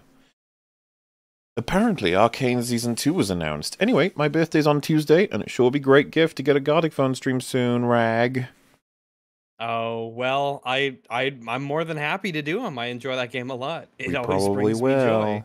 I can't imagine why we would, and we'll set it up. And yes, Arcane Season 2, end of the year. That's what we're exciting to expect. You don't win friends with salad. True. Simpsons, a little bit of advice. As a Mauler, Gollum Precious Edition has a Black Friday discount on PSN and it costs $28. Should I buy? Precious Edition? I mean... $25? It's not worth that. They should pay you to buy it. Precious Edition. If you want to meme yourself or with friends, perhaps. But it has to be cheaper than that now, right? Like, if it's still being sold. Which yeah, I mean it must be cheaper than that, surely. Maybe on that Steam well, I was about to say winter sale. Oh, embarrassing that they you want to scrub that from your resume, you know? Lead developer on Gollum. Well, wait, what were you working on for the last 4 years? You know, my life. Like I was just figuring out nothing much. You know, I went on a bit of a spiritual journey. Ooh, with Flaming Star? I don't know if it's anything, you know, too dramatic. Maybe it was like, I don't know, just on hiking or something. That was his name, right? The shaman? Oh, yeah. He was a shaman. He was like an amateur shaman or something like that. Well, he was professional. He got... Well, he's professional. Is it? Okay. All right. He paid him. That wasn't... The joke was that he was professional. I forgot if he was a professional or an amateur. No, he was a professional shaman. Yeah, it's kind of insulting to say otherwise, because he... Honestly, I guess I expected more from a professional. Well, when he said existence, just on its own, I was like, shit, man. That really makes you think. Oh, God. Now you're just reminding me of Boogie just being like, oh, my God. I mean, the really funny one. Isn't it crazy to think something so powerful could come from the ground? It's like, what? You mean, like, many things. Many things that we consume on a regular basis. I was going to say, many doesn't even cover it. It's almost like, it feels like almost all things come from the ground somewhat. I mean... Like trees, mountains, all food, but basically all food, gemstones, literally diamonds, the most durable substance that we have. That's what I mean. Like, well, it's just him trying to be profound, not realizing that what he said was really stupid. It was actually like, oh. Well, that's why that's the professional shaman not saying anything. The professional shaman just probably nodded and said, yep. The fact he said something so like mind-changing and powerful could come from the ground, when there are several things you can easily eat from the ground in your average day that could kill you. I mean, what's caused more conflict in this world than like gold and wealth, and that shit comes from the ground. Well, it's like Mola said, things. I mean, how many poisonous berries and mushrooms and shit is there? And it's like, yeah, that's powerful. It'll kill you. There ain't no boogies or there ain't no berries around Boogie. He fucking ate them all. It's just, the idea of like, oh, how profound, you know? Oh, yeah, it comes from the earth, and yet it changes your life. Oh, wow. You know, like the Mentos and... pretty much everything. The Mentos and Coke thing. If you swallowed a hell of a lot of Mentos and then just started to take down as much Coke as possible, I guess it'd shoot up. Could it erupt in such a way that it could do serious damage to you? I would imagine it would just shoot up your... shoot up your soul. I wonder if because I assume it would just come back up, right? It would just the pressure. Well, for sure, but I was just thinking, like, could you drown from the fact that they would just non-stop foam and stuff, and you wouldn't be able to like get a chance to breathe? It was actually going to be something I mentioned. Was about to mention was that would be my concern, is whether or not you died of suffocation. Damn, and the sad fact is the fact that I've just considered, like, someone's got to have done that, haven't they? And that means someone's probably died from it too. Well, yeah, because I mean, you know what the thought is. It's like, oh yeah, Coke and Mentos. That's some like crazy reaction. What if I swallowed it? Because that's how the human brain works. What if I swallowed it? What's the thing, isn't it? One Mento and doing it, it's like I could see them like being maybe funny, but if someone did like 20 Mentos and then started downing a liter of Coke, it's like, I wonder if that would have terrible results. Dunno. Probably not going to try it myself, you know? I'm just not that kind of guy. I'm not. In 1993, Mario movie would be great for EFAP movies. This proves Saren is a traitor. We're probably going to do the Mario movies back-to-back at some point. Not sure when. Yeah, that'll be fun. That'd be an interesting pair, because I hear there's so much alike. You know? Yeah, it's very similar. Mullet, do you still have plans to finish your TFA series? Yes. And when it comes out, you're all going to be fucking blown away. Like, wow, you actually did it.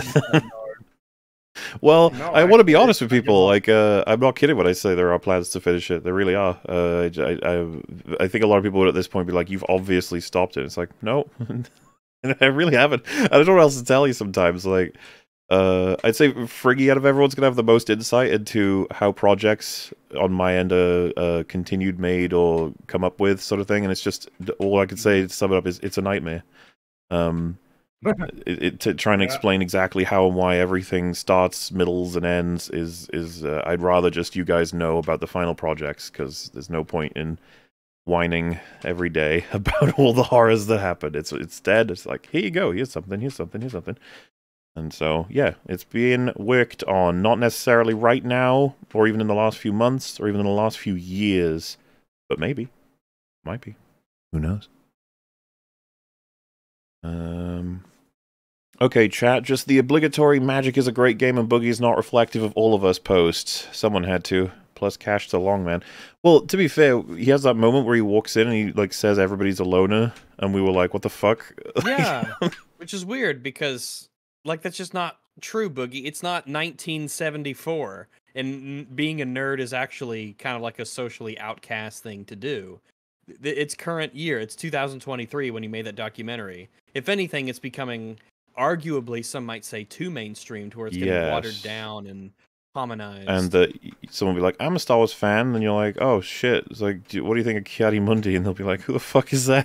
Like, was he in Deep Space Nine? and then you're like, you're just like, oh. yep, he sure was. You know your stuff. I gotta go. Not to say that you can't have gaps in your knowledge, just that a lot of people... The word is tourist. I think it summarizes it really well. Someone who pops in just to be like, I like the vibes. I don't really care about the IP, but I like the vibes. And you're like, yep. That's sort of the term tourist. I guess it's starting to really stick. I don't know if I like it as a term though. I'm sort of so on it. What do you not like about it? See. Here's my thinking, right? I'm thinking was like, what is a tourist, right? Well, a tourist is someone who goes to a place, checks it out, and then leaves. But the way that it's being used now is they come in and they stay, right? And then they come in and they stay and they change that thing based off of where they're from. That doesn't sound like tourism, it sounds like something different. I'm not sure how you got to where you are, because the key is that they don't stay. Oh, do they not? Yeah, the whole point is that the IP can't make money because they don't support it. They come and then they leave. They usually do a significant amount of damage to it before they leave. Okay. Which isn't necessary with tourism, but like tourism can be destructive to the areas sometimes that it runs in. A lot of locals can be really annoyed with tourism, and I think that's what it's trying to evoke. Like we're all sitting there talking about all they want to do is, and we just end up catering to what they have at home when the whole point is they should enjoy. What we have lots of dumb shit happens, and then you're like, thanks, and then they all leave, and you're like, great, we're still here, like so. Thanks a lot. You get that meme of like the little house where everyone's partying and some guy comes in and says, can I join? Everyone's like, yeah, sure, come in, woo. And then he like smells or something and everyone leaves the house and then he leaves the house and then the house is just smelly. So it's always fun. Representative of something. That t-shirt isn't even melting Isaac. It's the Delirium boss, which he probably never reached, lol. Oh, what, when he was like, oh yeah, look at me, I'm a big Binding of Isaac fan. It's all just sad memories for him, because it was all back when all he had to do was play games, and he would get merchandise and support from the surrounding communities, all the people that were involved in creating them, because he was that big. When you're that big, there are going to be people who, like... I mean, if we were, like, the biggest film people ever for a decade, and we had no controversies, we would have met all kinds of crazy industry people. But... like, you can only look back on that when you fail, and just be like, man. Which, on the subject of happiness and Boogie, that's one of his big problems, is that he is constantly comparing himself to where he was in the past. Yeah. Constantly of like, I used to be so big, not just literally, but, in a more metaphorical sense. He was the gaming guy, and it's funny in retrospect, it's like, why the fuck was he the gaming guy? Why was... Yeah, he has no interesting insight into video games. He just plays them. He makes gaming videos, and he doesn't have any insight. He doesn't say anything that's like, wow, what an interesting thought, on video games. And don't get me wrong, playing them is an important part of having insight on them, but he doesn't, so... Yeah. Important question, do your cashiers sit or stand? Both, yeah. Cashiers stand, typically. It's only at Aldi that they sit, but anywhere else you go, like Woolworths, Coles, Kmart, Target, Big W, standing.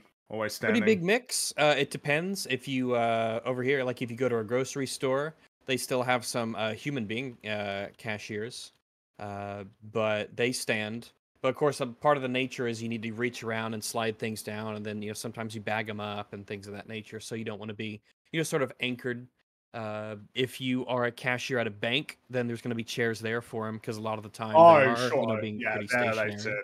Yeah. But I was thinking like supermarkets and like shopping centers, everybody's standing. Yeah. It's always pretty much all standing at places like that, whether it's Walmart, Target, Barnes and Noble. I haven't like inspected it, but as far as I'm aware, in my like Tesco/Asda, they all will go from either standing or sitting depending on what they need to do, and they all have like a stool ready sort of thing. Oh, they have yeah, a lot of them there's a stool nearby for when there's just no one around and they just need to take some weight that off. is not the case here. There are no stools or chairs at all. It is standing the whole time. Well, I think that a lot of technically, a lot of these places don't want you to maybe have them around, but it's just a natural part of, like, we're human beings. I just need a place to sit for a bit or, get off my feet. So you have people who have the, like, they have the little, like, rubber pads or the little the cushions that they stand on, which sort of helps. Yeah. That you can get for, like, your kitchen and everything, you know, where you stand. Pretty normal stuff.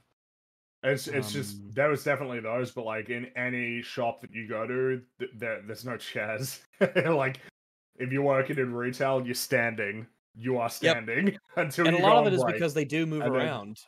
Yeah. There is a decent amount of moving about. You need to move things around. You need to maybe go out and help people with stuff. You got to grab stuff, move it here, move it there. So Well, and part of it as well is that if you're like serving at a checkout, standing while packing everything, it just kind of like it's easier and better and than if you're sitting down. Sitting down is more comfortable, but standing up is just like more effective, essentially, for like basically any given task that you'd be doing in retail. Boogie should try dressing up as Dennis Nedry. Who's that? Oh, Wow. that's from damn, Rags, It's okay, it's okay, it's okay. Take a guess. Dennis Nedry. Is that a Simpsons character? No. Wrong. No. Dennis Nedry. I can kind of buy it though. Like Dennis Nedry. Breaking Bad? we have covered the movie he's from on EFAP. Yeah. Damn. Rags, it's a movie that made you believe. Oh, you talking about Jurassic Park? You made it too obvious for you. Which one was he? Because I remember the characters, just not the names. He's the fat guy. Sabotaged the whole thing. Oh, okay. Yeah, I gotcha. Yeah. Seinfeld. You didn't say the magic word. There's an acting. There's an acting job for everybody. Well, yeah, he was on Seinfeld as a recurring character. For He was in Space Jam. Yes, he was. He was. He was in a lot of stuff in the 90s. I liked Dennis Nedry. He was in Basic Instinct. Was he? Yes, he was a policeman. Rags, have you seen Basic Instinct? I have not seen Basic Instinct. Do you remember the joke in The Simpsons with Groundskeeper Willie? Yeah. Willie? Yes. I told you, I did not shoot birds. And then they all go, ah. He grabs a gun. It's like, I'm gonna shoot you again if you do that. This is your final warning. I'm surprised. I would have thought Rags would have seen Basic Instinct, but fair enough. Okay. I know of it, but I have not actually seen it. Good old gay actor Michael Douglas is in there. He's not very gay in the movie, though. No. And Sharon Stone. Yes, the Stoninator is indeed in that one. Also from Total Recall. Also Catwoman. Yes. She didn't play Catwoman, but she was in Catwoman. Yes. So Boogie's naturally a soy boy, figures. Are they talking about his, he's got low T or something, right? Oh. Yeah, I mean... I don't know if that's a repercussion of... that was on his list. That's right. Was that an obesity repercussion, or was that something else? I think it can be an obesity repercussion. No, you so casually say obesity repercussion. I think it is. Well, I think, that was the point a lot of people make with the large... He lists the thing as if God himself has smited Boogie, when a lot of them are just the family tree of obesity. Yeah, exactly. It's like obesity generates many health problems. It's better and natural. Because even asthma, asthma's the kind of thing that can get better or worse depending on your lifestyle. Is it when they call it comorbidity or something? When you have something that just it makes other things way worse? I think. What's comorbidity mean? The simultaneous presence of two or more diseases or medical conditions in a patient. Kind of like how if you were smoking, right, you could have lung cancer, and you could also have emphysema. Isn't that the one that just makes it difficult to breathe? Fuck, I can't remember he has all of it, I think. But yes, Well, yeah, his list was huge. Well, when someone says I've got heart disease, cardiovascular issues, hypertension, hypercholesterol, and diabetes. You just said the same thing essentially 4 times in terms of why you have all those issues.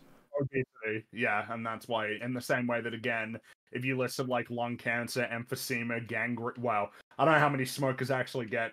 I think gangrene is a risk though from smoking.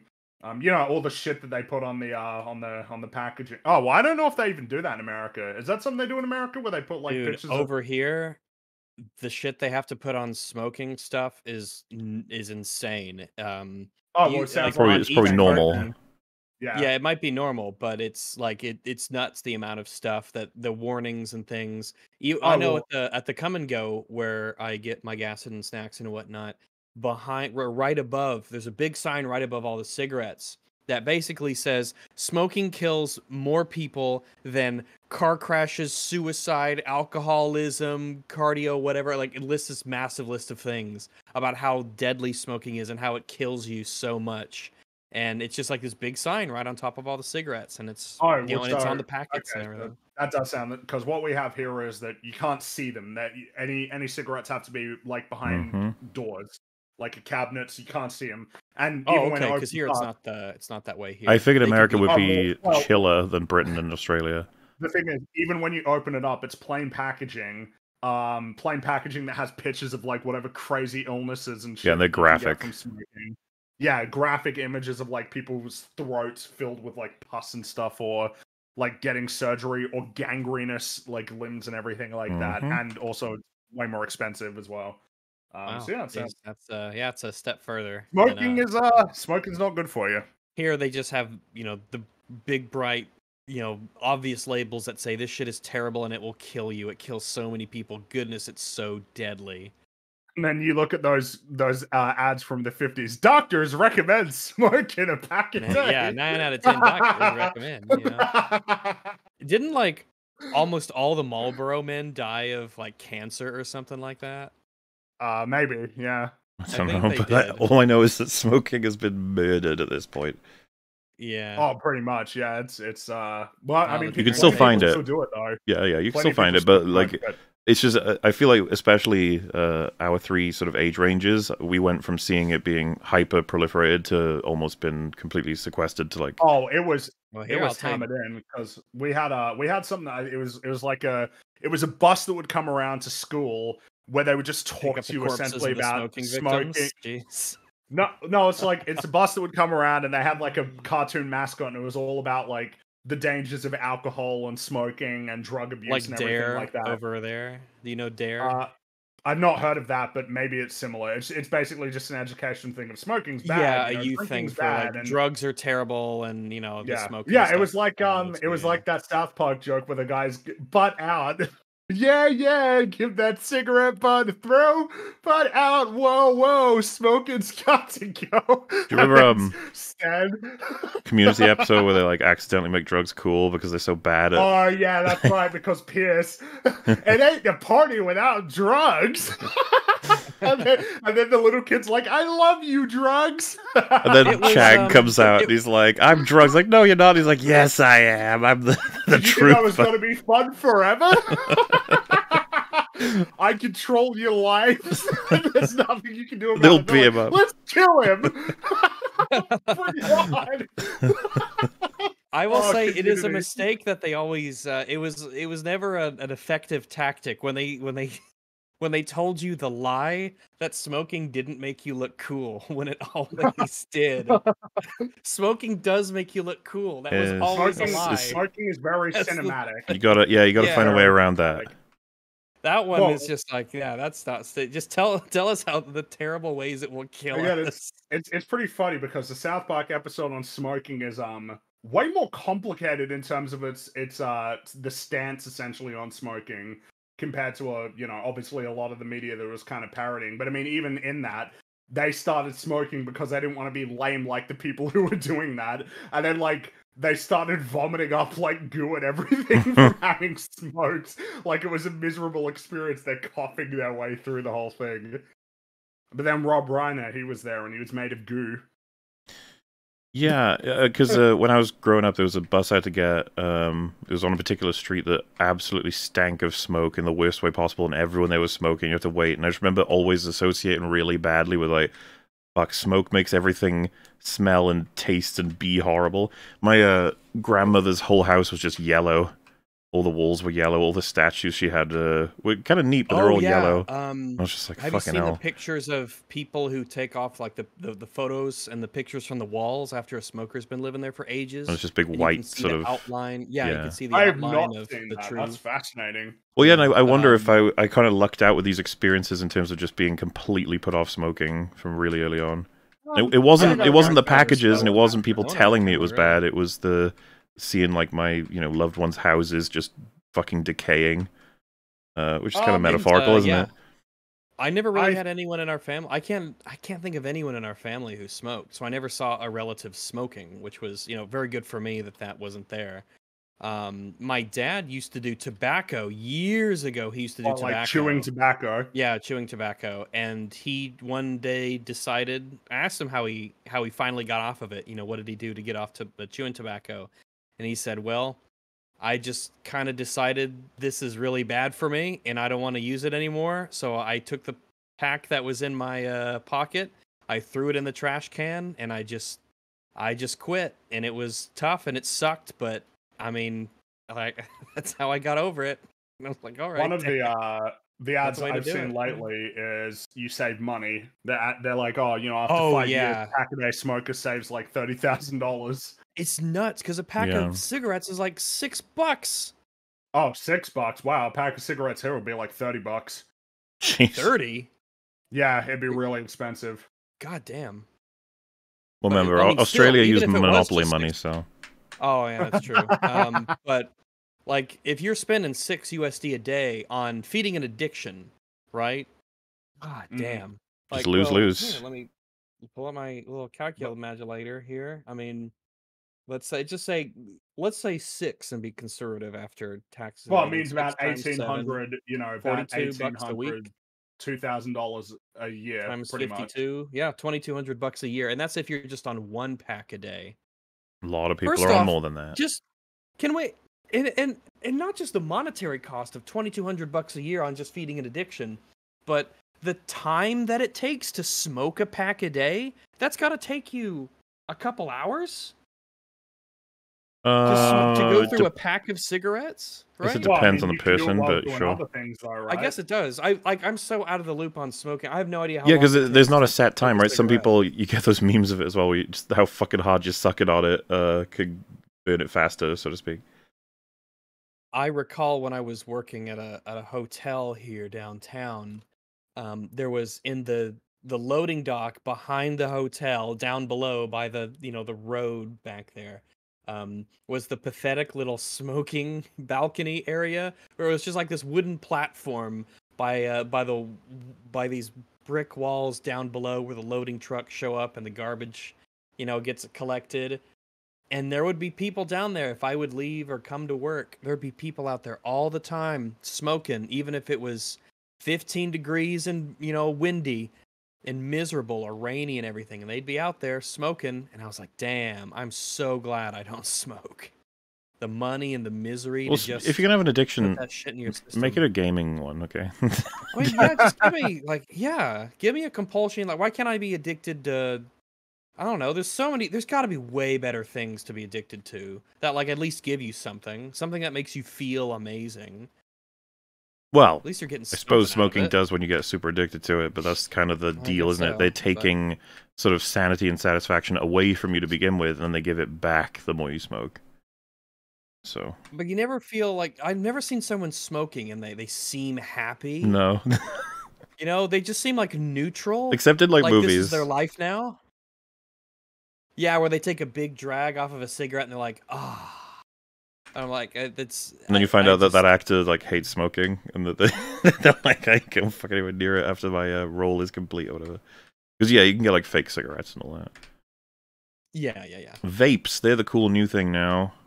So I hear they're not good for you either. So. Oh yeah, turns out turns out that putting shit into your lungs that isn't good clean air is generally pretty bad for you. And body's like, stop it.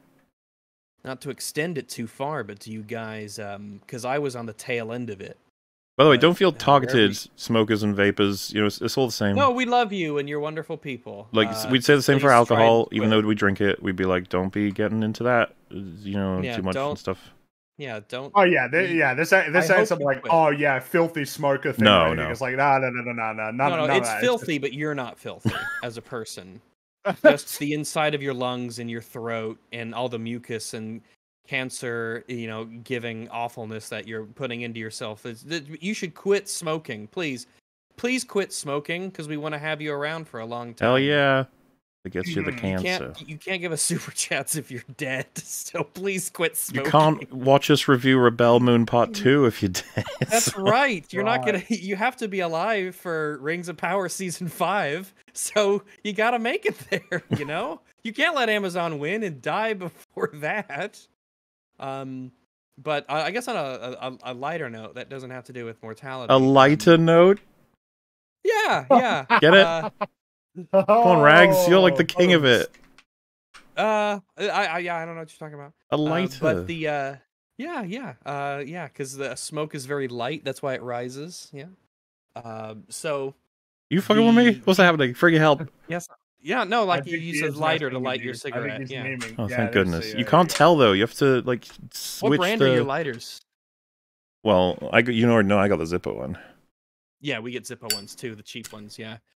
Zippo, I feel like they feel like a Texas Instruments kind of company where they make graphing calculators for kids in school, and they also make anti-tank javelin missiles. So you know they kind of got everything sort of covered there. Texas Instruments, they do it all. But for the fifth time before I get sidetracked, I was on the tail end of this, and I still remember it. Do you guys remember the smoking section in restaurants? Yes. Ooh. Yeah. That sucked. Again, this all died in our sort of lifespan. It's kind of interesting. Like I said, we're on the tail end of this stuff. We remember it, but no one else. Like that's a thing that's just dead, and it probably is never coming back. You spot them in movies every once in a while. Depends on what movie you're watching, I guess. You don't know, all you young whippersnappers. It used to be when you walked into a restaurant, the person at the front, they'd get you your menus, ask how many, and then they'd ask you a very important question. Smoking or non-smoking, because there were two sections of that restaurant. One for smokers who could smoke in the restaurant, and a section for people who didn't smoke. And that was life. That's actually something that annoys me about certain period films where they have nobody smoking because of new rules, and it's like, no, everyone's fucking smoking. You gotta have loads of it. Fake bullshit cigarettes is what they really need to do. Well, even then they have rules against that, right? Like Disney aren't allowed to portray any kind of smoking. Yeah, Disney. I think Disney has a blanket rule for no smoking. So when you see Wolverine, but we'll show slavery and murder. It's just Wolverine. He ain't gonna be smoking any cigars. All right, that's not gonna be happening. Because he doesn't give a shit. Isn't that a joke in one of the X-Men movies? Smoking will kill you or whatever. Yeah, I vaguely recall that. Man, I think I told you. They're like two people are about to maybe die or something, and so one of them lights up a cigarette, and the other says, "Hey, that thing's gonna kill you. Those things kill you, right?" And they have a laugh before the ship explodes or it hits the planet, or their bombs go off and they save the world. That kind of thing. It's a good joke. It is a good joke. Oh, I think actually someone says it too. One of the vampires in Buffy as well. That stuff will kill you. When in Buffy lore, it's in Buffy lore. All lore, vampires are already dead, so it doesn't matter. But memes. I was gonna say as well. I don't know why this came to mind. Sort of, I guess it's on it's kind of similar track in some ways if you go nice and abstract. But I said I'd watched Days of Future Past again recently, Fringy. Something that just annoyed me because I like a lot in that film, but I think it annoyed me at the time too because it's just such a meta line. But Wolverine's gone back in time and he doesn't have his metal claws anymore because he's taken the mind of his self before he was captured by or not even captured, volunteered for the Weapon X program. Yeah, Weapon X. And so he has to use his bone claws. And when they collect Magneto, who has no fucking clue who Wolverine is, nor would he have any reason to. He's got no context. And he goes to grab a newspaper, and Wolverine puts his bone claws out and stops him. And then they have a back and forth, but as he's leaving, I think Magneto says, "Imagine those are made of metal." It's like, why would you say that? Like, because imagine if they were made of metal. It's like, then because maybe Magneto is like, because then I would be able to control. yeah, but that applies to everybody about or... everything. Like, imagine you were made of metal, I would control you. Aha. I suppose that's right. Imagine you picked up the metal cube in Super Smash Bros. And I could control everything that It's you do. It's such a line of just like, you already said that because he's Wolverine and he does like normally have the shut up. Lines like that can annoy me, even though on that viewing, you couldn't have said something like, are those bones and not very stylish, are they, or something like that. Well, the fact is they don't even. Their strange. What that movie proves, which is 100% true, is Wolverine's no match for Magneto, whether or not he's got a fucking adamantium skeleton. Doesn't matter. I mean, Magneto's telekinesis for metal is really it's insane. Good. He annihilates him in their one-on-one, and it's not even close. And so it scales with creativity, like telekinesis power should. And it's so That's rare actually... that we get villains who can use telekinesis in interesting ways. You're so right. That's why Mage Hand is one of the best cantrips in D&D and Pathfinder, just to be able to kind of use that creatively to do all kinds of different stuff is like amazing. That was one of my big problems with some of the X-Men stuff, is you have powers that are like, oh, that's really cool, and then they use the most basic way you could possibly imagine the power. Like, right, okay.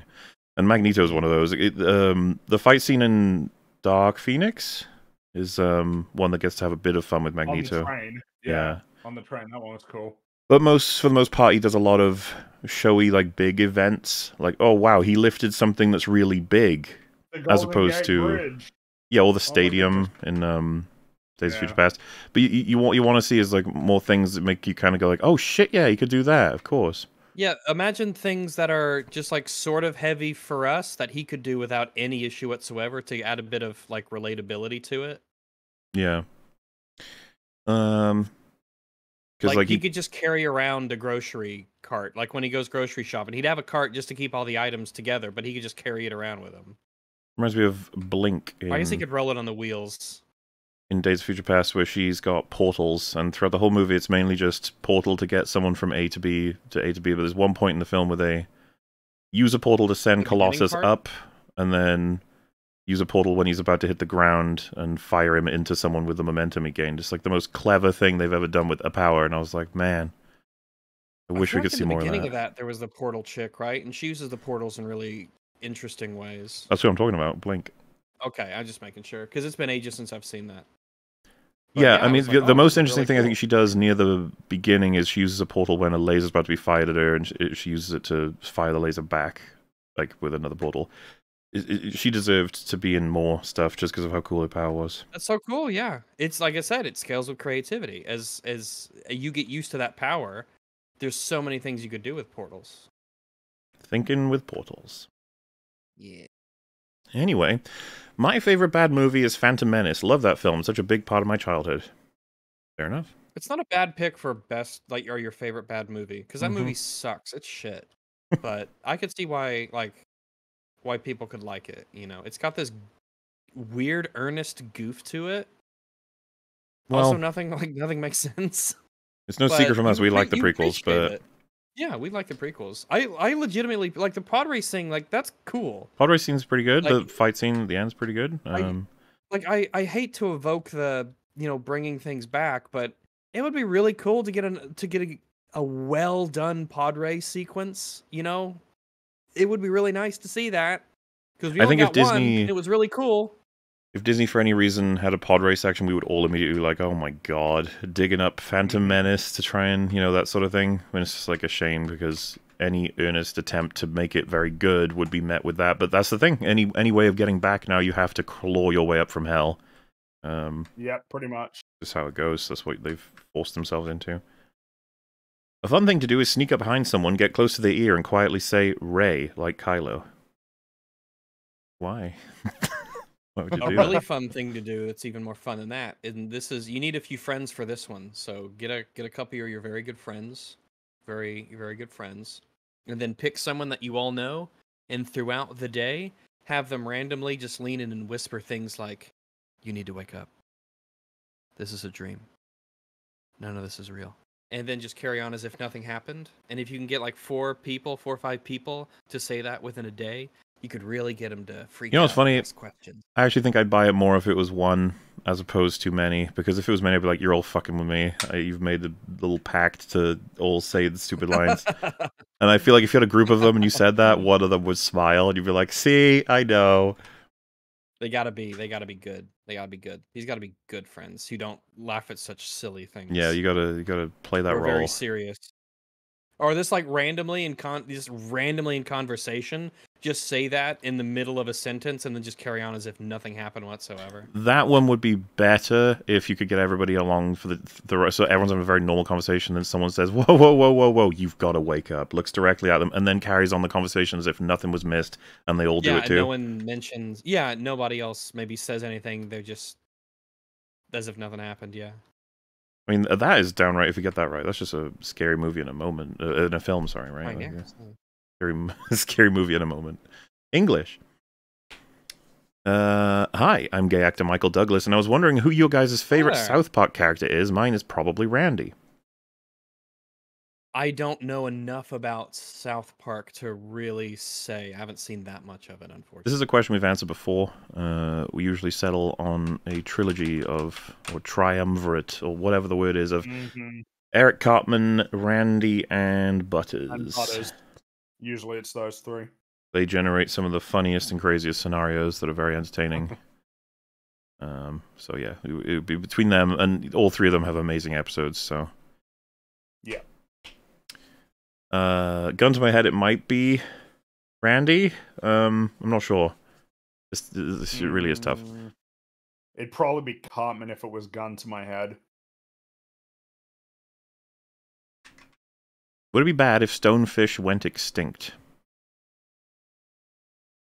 Oh, stonefish, isn't that like isn't that probably. the one that if you step on it, it shoots a bunch of like poison into you?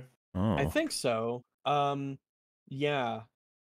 I think so, because even though the stings can be fatal and they could hurt humans, I don't want that to be the criteria for making an animal extinct, because that's a lot of critters. A lot of critters out there in the world, they just don't like humans and they will bite us or sting us if we get close to them, but I don't want to just remove them from the world.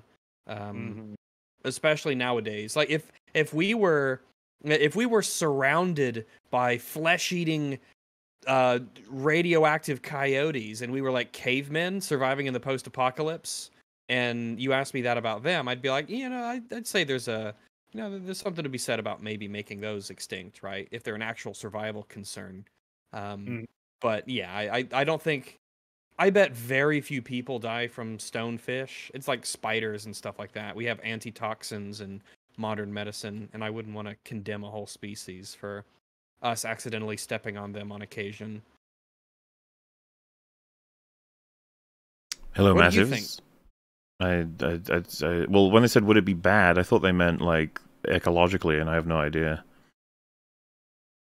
I mean, it very well might be. Oh yeah, I mean that's another element of it. Yeah, true. Like they might serve an important function in an environment that we don't consider our own, but is obviously very important to them. Got a movie recommendation for you. Better Off Dead. The writers, I suspect, of being on meth, lol. Anyone keep up with the good work? Anywho, keep up with the good work. Better Off Dead. Interesting. Don't know that one.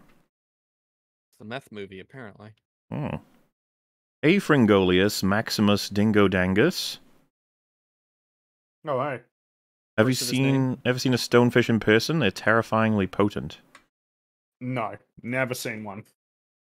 Is this a different super chat? This 2 stonefish. Is this the same guy who's really curious about our position on I think it's the same guy. What did you see the one person asking about it and was like, You could get some inspiration about the stonefish. Yeah, maybe there's something. Maybe there's like the Venn diagram of stonefish enthusiasts and EFAP, audience members is maybe it's not even 2 circles. It's just 1 circle. So who knows? Maybe there's just something that we do. Maybe we've got some. Who knows? Fish people, they're a weird bunch. Hi, I'm gay actor Michael Douglas, here to advertise my band, Panic, Where'd the Dicks Go? No, Panic, nothing? where the, is that like a play on words? Like Panic at the Disco? He's saying panic, where'd the dicks go? Alright. All these years I never put 2 and 2 together that Hopper oriented his hands to imitate a T-Rex. I always thought it was just him being quirky. Hopper, the villain of Bug's Life? Or Hopper in Stranger Things? Hmm. I'm trying to think, because this is the Boogie Doc, so I don't know how Hopper came up. Well. Yeah, like, I got nothing. I have no idea. And unlike Hopper, I don't know if Boogie... I think there are only 2 animals in the world that can't jump. Elephants, and Boogie, 28988. So, something to think about. Can hippos jump? I know they run along the bottom of, yeah, jumping in the water. Yeah, so, I don't know if that counts. I don't know if that should count. Because jumping in the water is way easier, right? So, yeah. I don't know. I don't know if I'm a... Yeah, I don't know about that one. Can a slug jump? Haven't you seen the slugs jump? Have you not gone to... You not... I don't know. I guess not. I just heard it was animals. Maybe it's like animals with legs. Of all the animals with legs, only the elephant cannot jump. Oh, seems unfair. They disqualified because they don't have legs. Disqualify slugs. Slugs just... If you're a slug and you can... The ambassador for slugs is like, I don't feel like this, even if we don't have a chance, we should be entered into the competition. Yeah, give us... Yeah, we're the matter of respect. Give us something. Let us have this. We're slugs. Jeez. This is what it looks like when you're so used to attention and no longer have anything of value to show. Oh, well, that's all it's been, is just trying to find new ways of being in the spotlight. And the Lolcow podcast would be the answer to that for now. Have to see how it all turns out. Scott Pilgrim pulled a He-Man. Oh, yeah, me and Vringy heard about this. We watched the first episode, we weren't that impressed. But the show itself, it's not about Scott for a decent portion of it. Like, he's gone, right? Yeah, like, it's kind of an alternate, like, telling of the story that's more about Ramona. Which, well, imagine my fucking shock. You just gotta be careful doing something like that, especially marketing it as a Scott Pilgrim thing. Yeah, like, I think that the read on it was, oh, it's like a direct sort of comic adaptation of the graphic novel in the same style, rather than, like, an alternate story. Yeah, a lot of people were very not happy with that. I saw fighting over it, but I also haven't seen anything else about that show, so... No, I didn't see much about it either. Tatooine? What is that? Like Halloween, but for tattoos? Yeah, sure. Why not? Yeah, I think so. I don't know what's worse, Boogie or Nikocado Avocado, 2 horror shows of humans. Probably Boogie. Boogie's exceptionally bad. Yeah, like, Nikocado is just... Nikocado just cringe and sad and pathetic, but Boogie seems to be an actually terrible person. Well, the problem with Nikocado is that he's, all the worst clips of him, people aren't sure if he's legitimately playing a character or not, because in interviews, he's much more chill. Like, and some of it, you're like, of course that's a character. Like, some of it is so, ridiculous and stupid on purpose, which is kind of funny to watch, I guess, but... You know, like, Boogie, on the other hand... When he says all this stupid shit in that interview, and then he's like, I was doing Andy Kaufman. It's like, uh-huh. And then everyone's just sort of waiting. Yeah, well, in any case, like, Nikocado, I don't think he's ever said something like, I was just doing a character. He's just constantly messing around. And then the time people like him the most is when he's, like, you know, gone to visit someone else for an in-house interview. And he speaks, like, sort of normally and chilly, and people are like, what, this guy? And then you look at his old videos, and he's perfectly normal. And so you're like, oh, I get it. Which, you know, whatever. If you want to play a crazy clown man, it'll get you views and everything, so I get it. The thing with Nikocado, though, is everyone's like, can you be careful, though? You look like you're killing yourself, which, kind of. Yeah, if I had kids, first off, they're probably not going to get on the internet until they get to a particular age. Yeah, I don't know if I'd want them watching, like... When Nikokado's like, children, do not search for me on the internet. Not until I'm dead. I've seen a video of a wombat and a kangaroo being BFFs. Oh, that sounds great. They should make a TV show. Yeah, they would be a good pair. A wombat and a kangaroo. I want the Zelda movie to be animated, not live action. I don't think Link's hat could do good in real life well.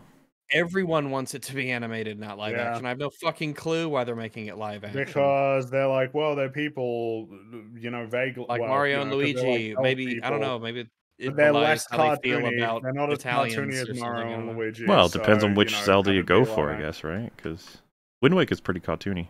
Wind Waker is very cartoony, but I guess in the more Same of with the Four Swords, yeah. But again, I don't understand why it's not an animated film. It should be. That'd be well, cool. even from cynical wisdom of like, gotta have your live action, blah, blah, blah. But it's just like, I mean, Mario just did amazingly well. I don't know. I feel like there's no reason.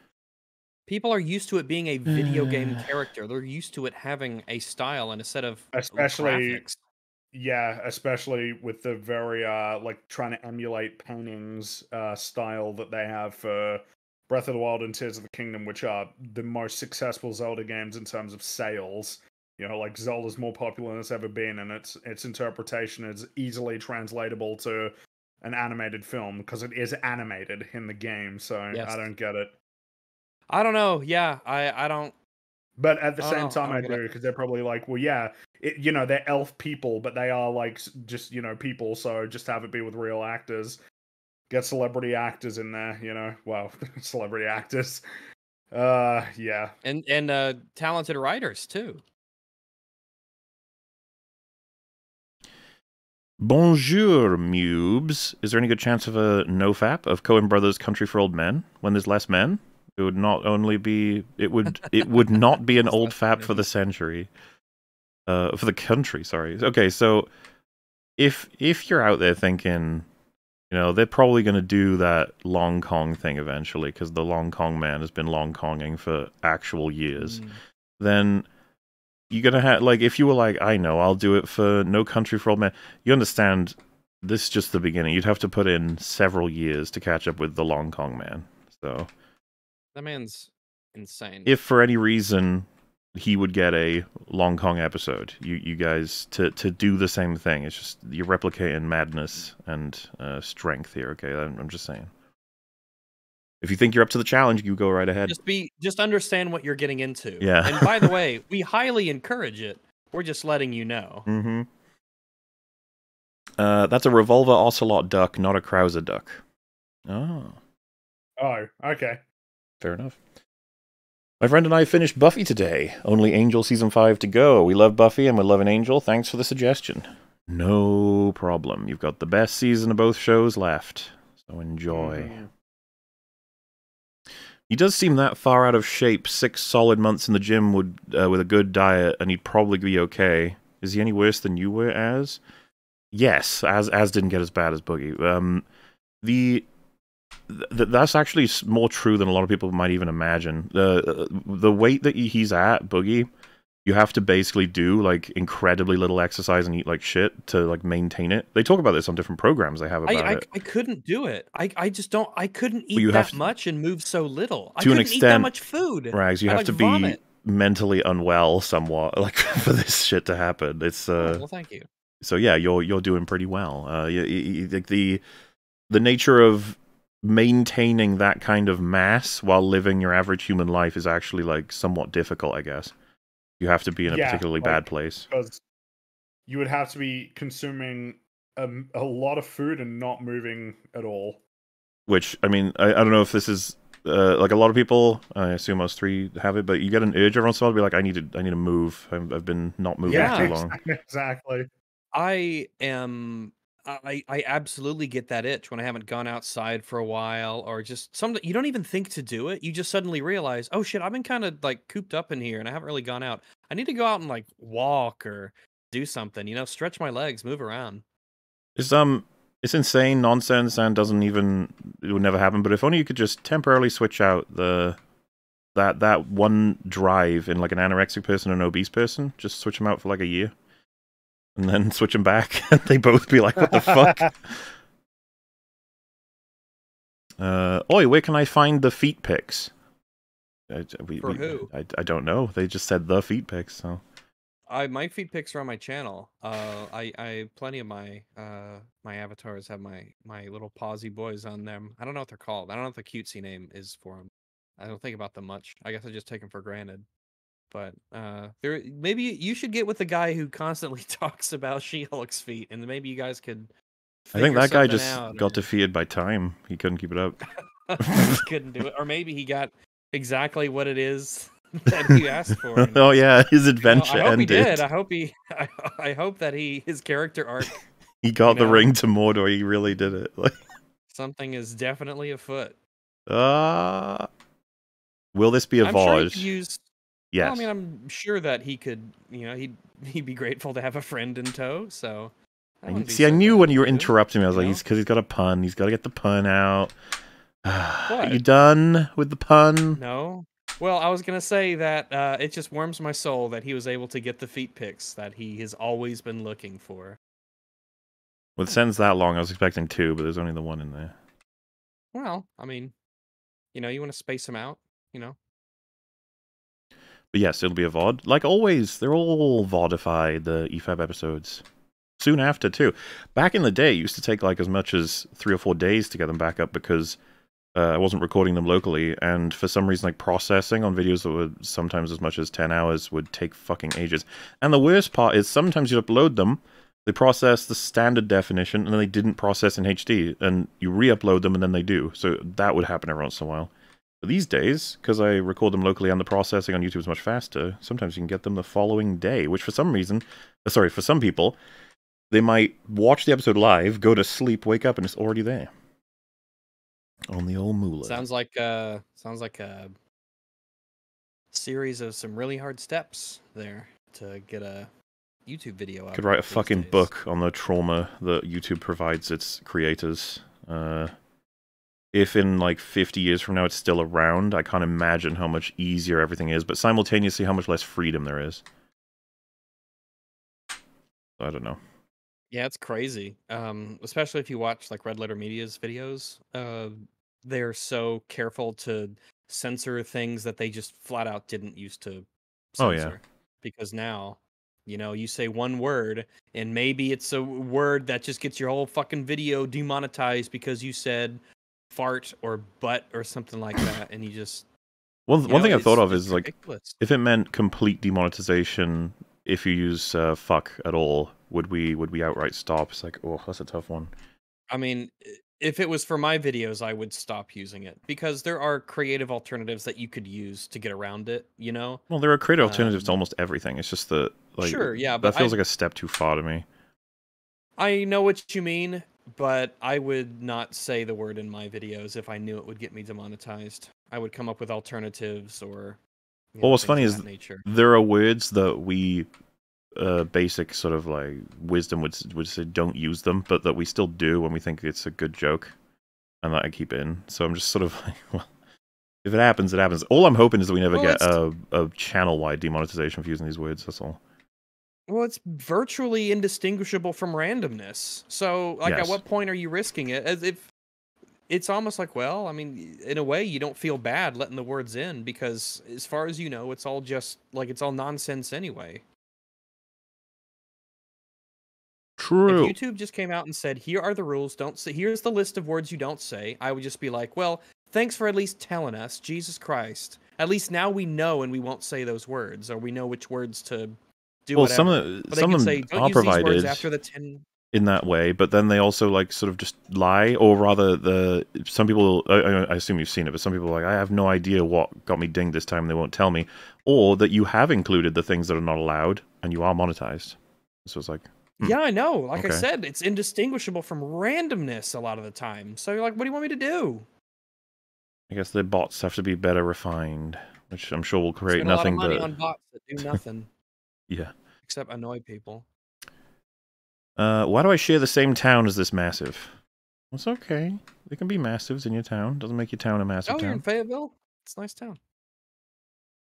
You could do some corn with Kimstar. What?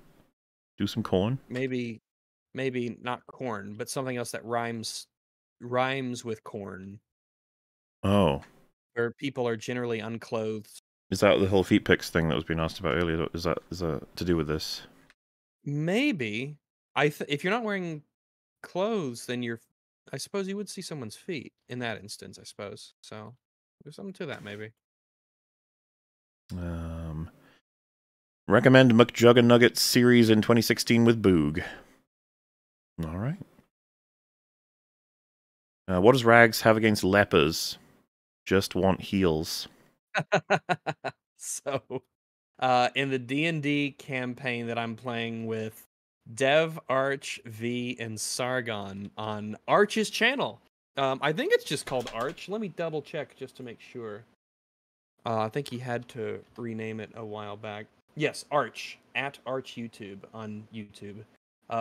Every Thursday, starting at EFAP time, actually, we do our Dungeons and Dragons game. And on the first fucking episode, I'm playing a paladin, and Sargon, because he's a very, very good dungeon master, we had a crowd of people who had gathered in front of us after I had decided to heal someone with my lay on hands ability in front of a church. And so a big crowd of people had come up wanting to be healed by this ability, and they were getting to be really rowdy, and they really, really wanted to like reach out and touch my character and get healed. And because there were so many people and because they wanted to get in so close, Sargon wanted me to do a strength check so that I would be able to get through the crowd. And I rolled a natural 20. I rolled a 20. Green number and everything. And Sargon's interesting interpretation of what that meant was that I pushed the leper down in my attempt to get away from the crowd. I pushed this leper down, and he hit his head on the pavement and died from that. So that's kind of a lingering joke that I hate killed the lepers, leper. and I kill lepers. So that's kind of been sticking around. Whenever I do something, someone will comment on, wow, he hates bandits just as much as he hates lepers and things of that nature. But yeah, I mean, sometimes what a meme. Sometimes the truth just pops out like that. Sometimes that's the that's where the cookie crumbles. That's one way to interpret the dice.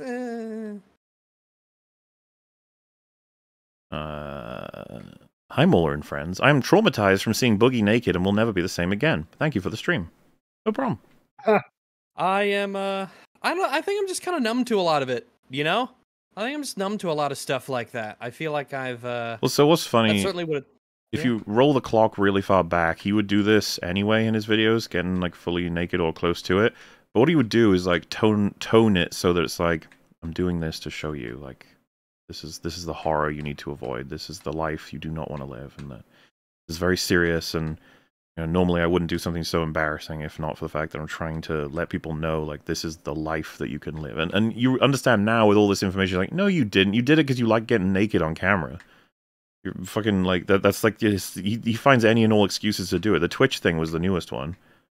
Why is it that when Mike Clum comes to your house to record you for a documentary, you immediately want to show him your meat aprons? Yeah, here's my meat apron and this thing underneath it. Here's the thing I hate showing people and never want to show them. I don't want anyone to see this. Yes, here it is, documented for all time. It's a lie. He likes showing that shit. It's I don't know. Weaselly big liar. Yeah. Dude. Weaselly little liar, dude. So far, this has my vote for funniest EFAP since 250. Still some time to go before 300, but an auspicious start to be sure. I'm glad you enjoyed it. It was definitely an EFAP for the ages. Like I said, everybody will be like, gross EFAP, horrible, never want to see it again, and yet it'll be voted as like their favorite of the year. You just wait for it. To be honest, the crispy chicken at McDonald's these days sucks balls. Back in the day, it was halfway decent. Hi, Rags. Hi. I think just in general, McDonald's food used to be just better. And now I keep hearing things about how expensive it's gotten. Is there any take on, like, a fast food chain that's gotten better over time? That's an interesting question to ask, especially for members of our audience who are wiser than we are. But I don't think I could really answer that because I've never been someone who had a lot of fast food. For me, I always hear like it's just that's much worse than it used to be, much worse than it's like. And to be fair, I'm someone who's kind of in the same camp. I'm like, I don't know if I know of any fast food restaurant where I've been like, oh wow, they got so much better. I mean, there are good ones. There are ones that I like, and I bet there's a bunch of stories of them. There's a guy that I watch every once in a while, and not to forgive me, I forget his name off the top of my head, but he would do stories about how, like, chains, fast food chains and businesses kind of rise and fall and sometimes rise again, what they do to improve the quality of the food, the menu items and stuff like that. So if I remembered any of those particular stories, I would have said, but I'm sure there's examples. That's the thing. It's just not really my wheelhouse, so to speak. Yeah. But there's got to be examples, you know, companies that don't do well and then they have to sort of either reinvent themselves or focus on quality, overcome their bad image, that kind of thing. 5 out of the 7 oversized caskets I found are sold out currently from Trusted Casket, America. Trusted Casket? I guess that's just like coffins, right? Like they sold out of the huge ones. Or, well, close to selling out of the huge ones, but... High quality, cheap caskets for sale. That's cheap caskets for sale, yeah. What, can you, is it like legal? Can you just not have a casket? Can you put someone in like a potato bag? You allowed to do that? Or just... I assume if you want to go into the ground raw, you probably can. I mean, it's... There might be rules to keep away... Like, to make sure that raw bodies don't... Why do I keep calling it that? But to make sure that they don't, like, attract scavengers or, like, animals or anything, depending on location, especially if it's in, like, a cemetery where there are a number of cadavers. But I don't know. That's actually a good question. That sounds like the kind of thing that would vary greatly based off of where you are.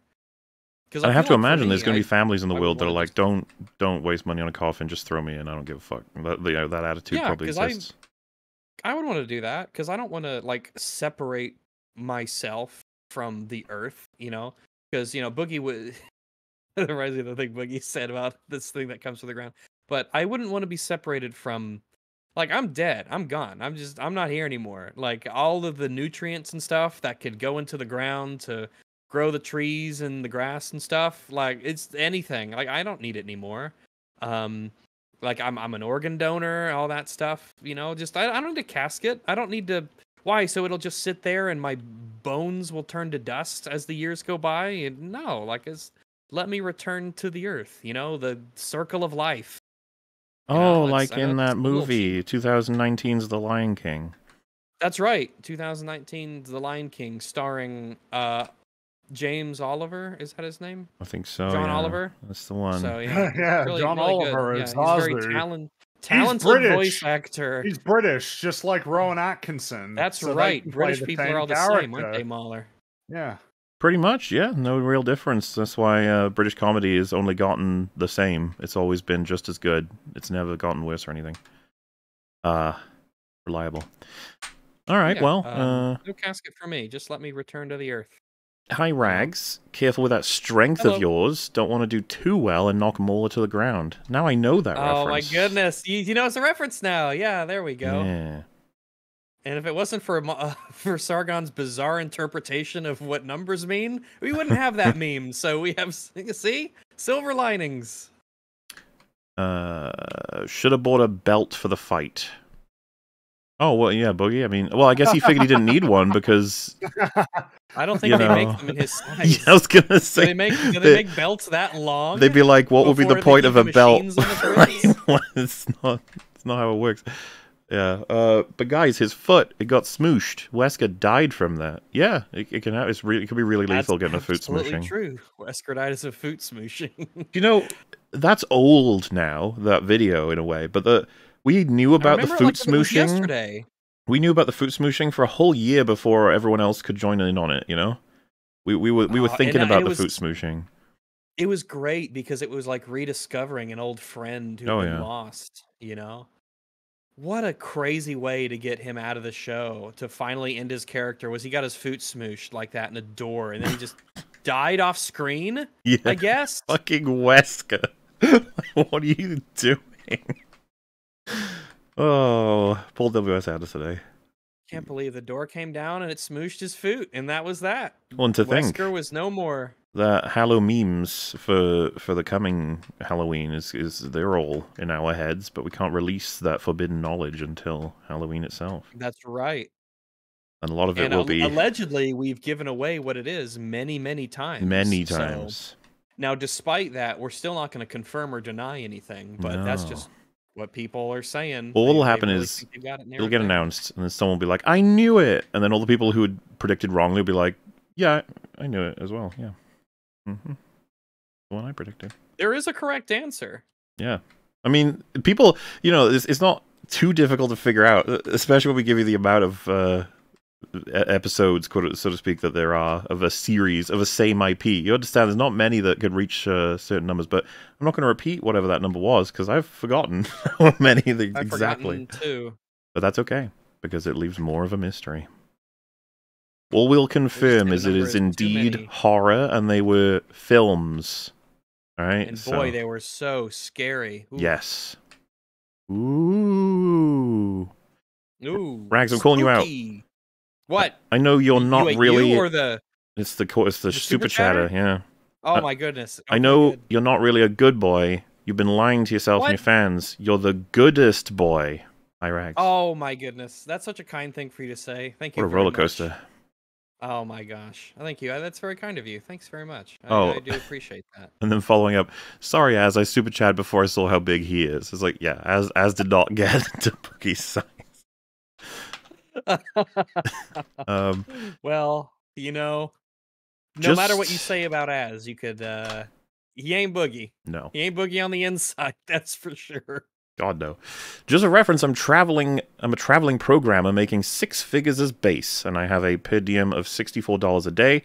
I couldn't be that fat of a fuck if you paid me, and I'm literally encouraged to be a fat lard. Are you? I guess they mean because you do a lot of sitting. You paid a lot of money to do work that you do when sitting on a computer. Well, not on a computer. I guess you can stand while working on a computer if you want to. Yeah, I suppose people get standing desks. They do. Some people have the ones that turn. Things about those, yeah. The ones that can rise and fall, right, for standing and sitting. Yeah, I've heard decent things about them, and I will never use them because I like sitting on my ass. Well, don't knock it till you try it, right? Well, for me, like the idea of manipulating like a keyboard and mouse while standing doesn't seem ergonomic for the arms, but I imagine plenty of things would. What are they called? Veridesks? But maybe they slant in a certain way to where it's more comfortable. I could see myself enjoying one of those, especially just for the tech side of it being like, and I'm like, oh, I'm in the future. Like I'm living in the future. Yeah. I wouldn't mind trying it. It sounds like it would be interesting because I've had jobs where I'm on my feet all day. I've been a server in a busy restaurant and stuff like that. So I don't mind. Done a lot of walking. I'm beginning to suspect this guy isn't a professional. I don't know if they mean Boogie, because professional what? Professional loser. Wow. Woo! Get fucked. Boogie eating shrooms. The power of the earth in the palm of my hand. the power of dirt in the palm of my hand. Boogie is the chicken movie Bob marinated in Mountain Dew. Oh no. He evolved. Oh my goodness. Oh my gosh, it's like Snoke. Oh, like in the little test tube. Boogie was like a little test tube guy, but it was actually the true villain all along. And then Movie Bob. The lightning strike reveals Movie Bob scene. That makes Movie Bob even more of a villain that he created Boogie. Yeah, it was like a test. The lore on this one checks out. I just pictured it more so like Pokemon, where it's the gross chicken in the oven with the Mountain Dew, and it's like da da da da da, and eventually it just turns. He's like da da da. And you get Boogie. Yeah.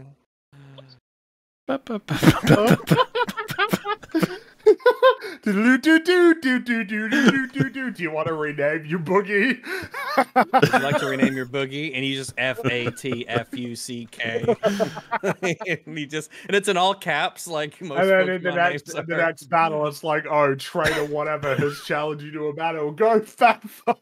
And like all your moves are like related to manipulation. No, it's in like a huge yeah, Pokeball. It's a exactly. All Pokeball of the them are size of like a manipulation. beanbag chair. So like you have sub-story, gaslight. Like yeah, like gaslight. you use all of them, but like all of them just resulted, but it failed.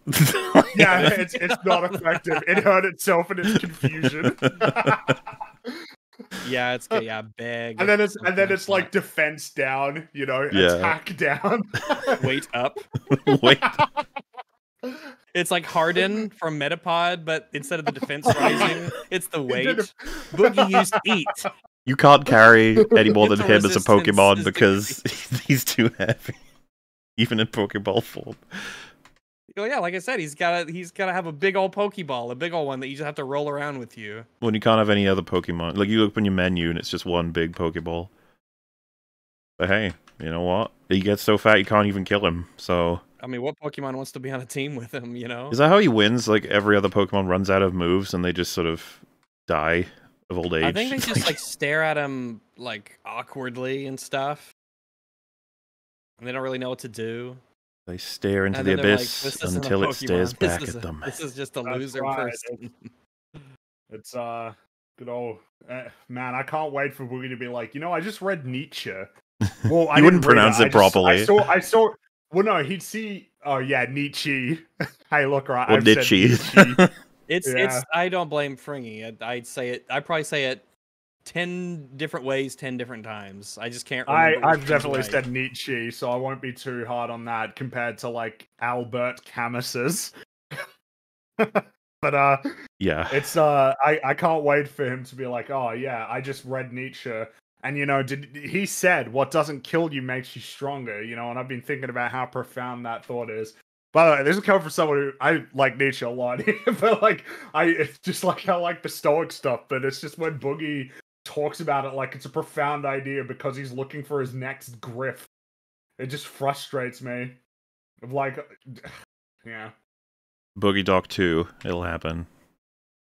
Yeah, where he's he probably will do that with Mike Klum as well, because he'll be like, look, we can just do it again. But what philosophy is he going to discover in that one? Is it going to be Buddhism or something, or is he gonna be like, you know what I've realized is that suffering comes from attachment.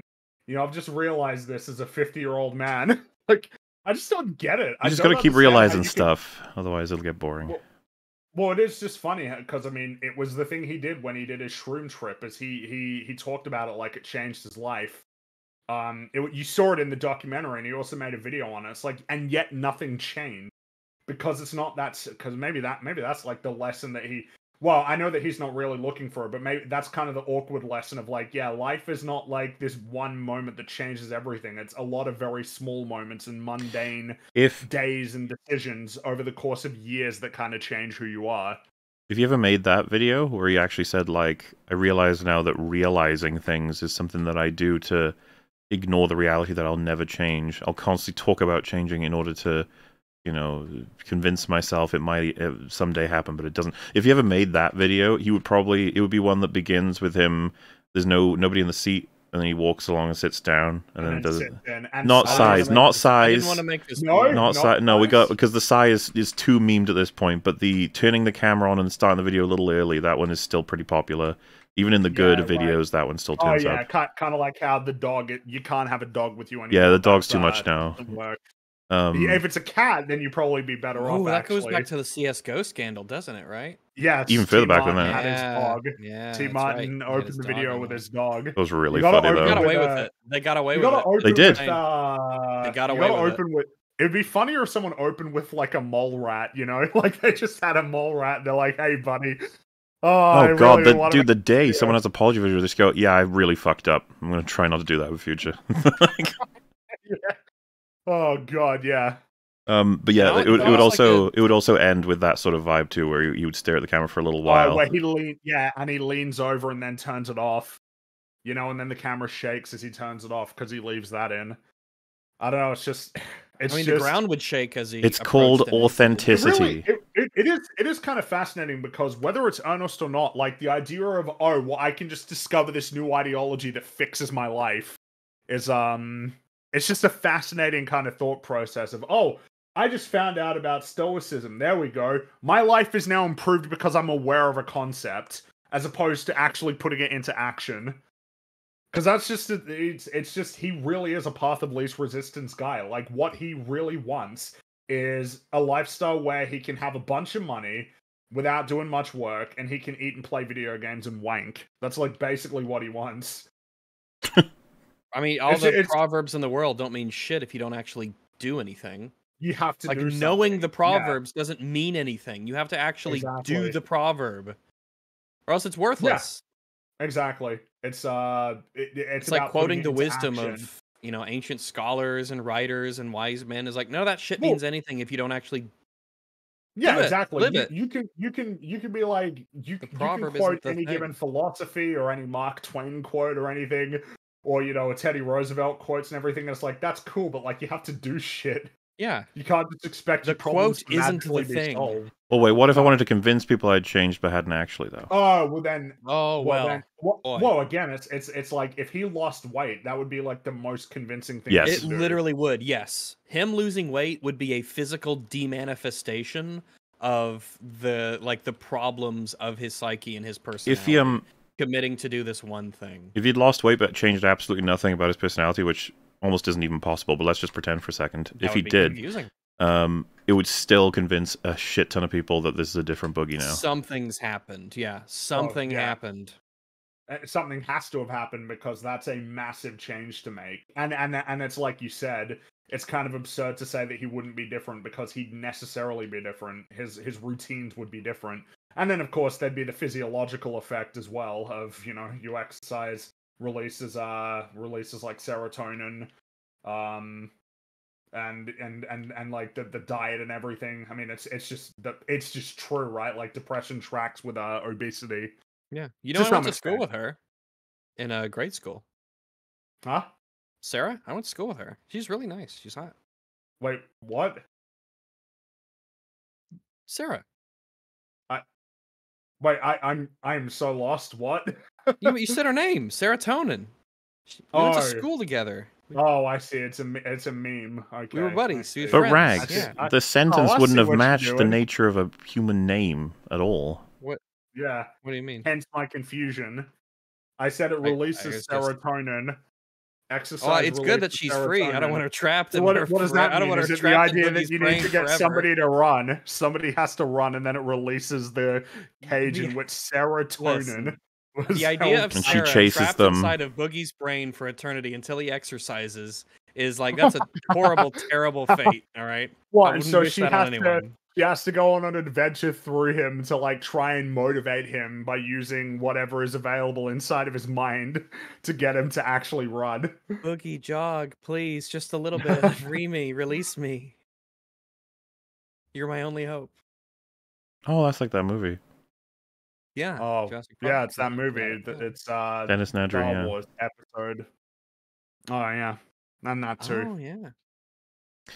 EFAP is the only thing in my life that brings me joy. Also, hi Rags. So, the beginning of a legendary. That's a great. What's so funny is but it always makes me smile. I've highlighted this before, but people use that meme so early. The people hadn't even watched the episode, and so the unlisted version was there was a top comment that was like, EFAP's the only joy in my life from the upload, and then there was people being like, dude, no offense, that's kind of sad, like you should be more to your life than just EFAP. They were getting more, they were getting what Boogie was wanting to get, the sympathy of strangers on the internet. The best thing is that he inadvertently created. The EFAP, the FNT I was on after that, unlisted, one of them said that FNT is the only joy in my life, and someone else was just like, listen, I like FNT as much as the next guy, but I think that you might have a problem if it's the only joy. You gotta let the memes spread, apparently, but it's so hot off the presses, people feel sorry for you. Mm-hmm. Mountain Dew rhymes with liquid poo for a reason. Mountain Dew's not like liquid bad. poo. Mountain Dew's fine. Mountain Dew's fine. Well, it was the thing in remember, it was in the South Park episode when they went ziplining. Cartman kept drinking.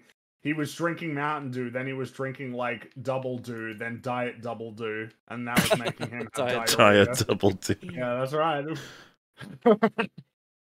They used to put that on your. They used to put that on the Mountain Dew bottles. They used to say "Doobie Doobie Doo."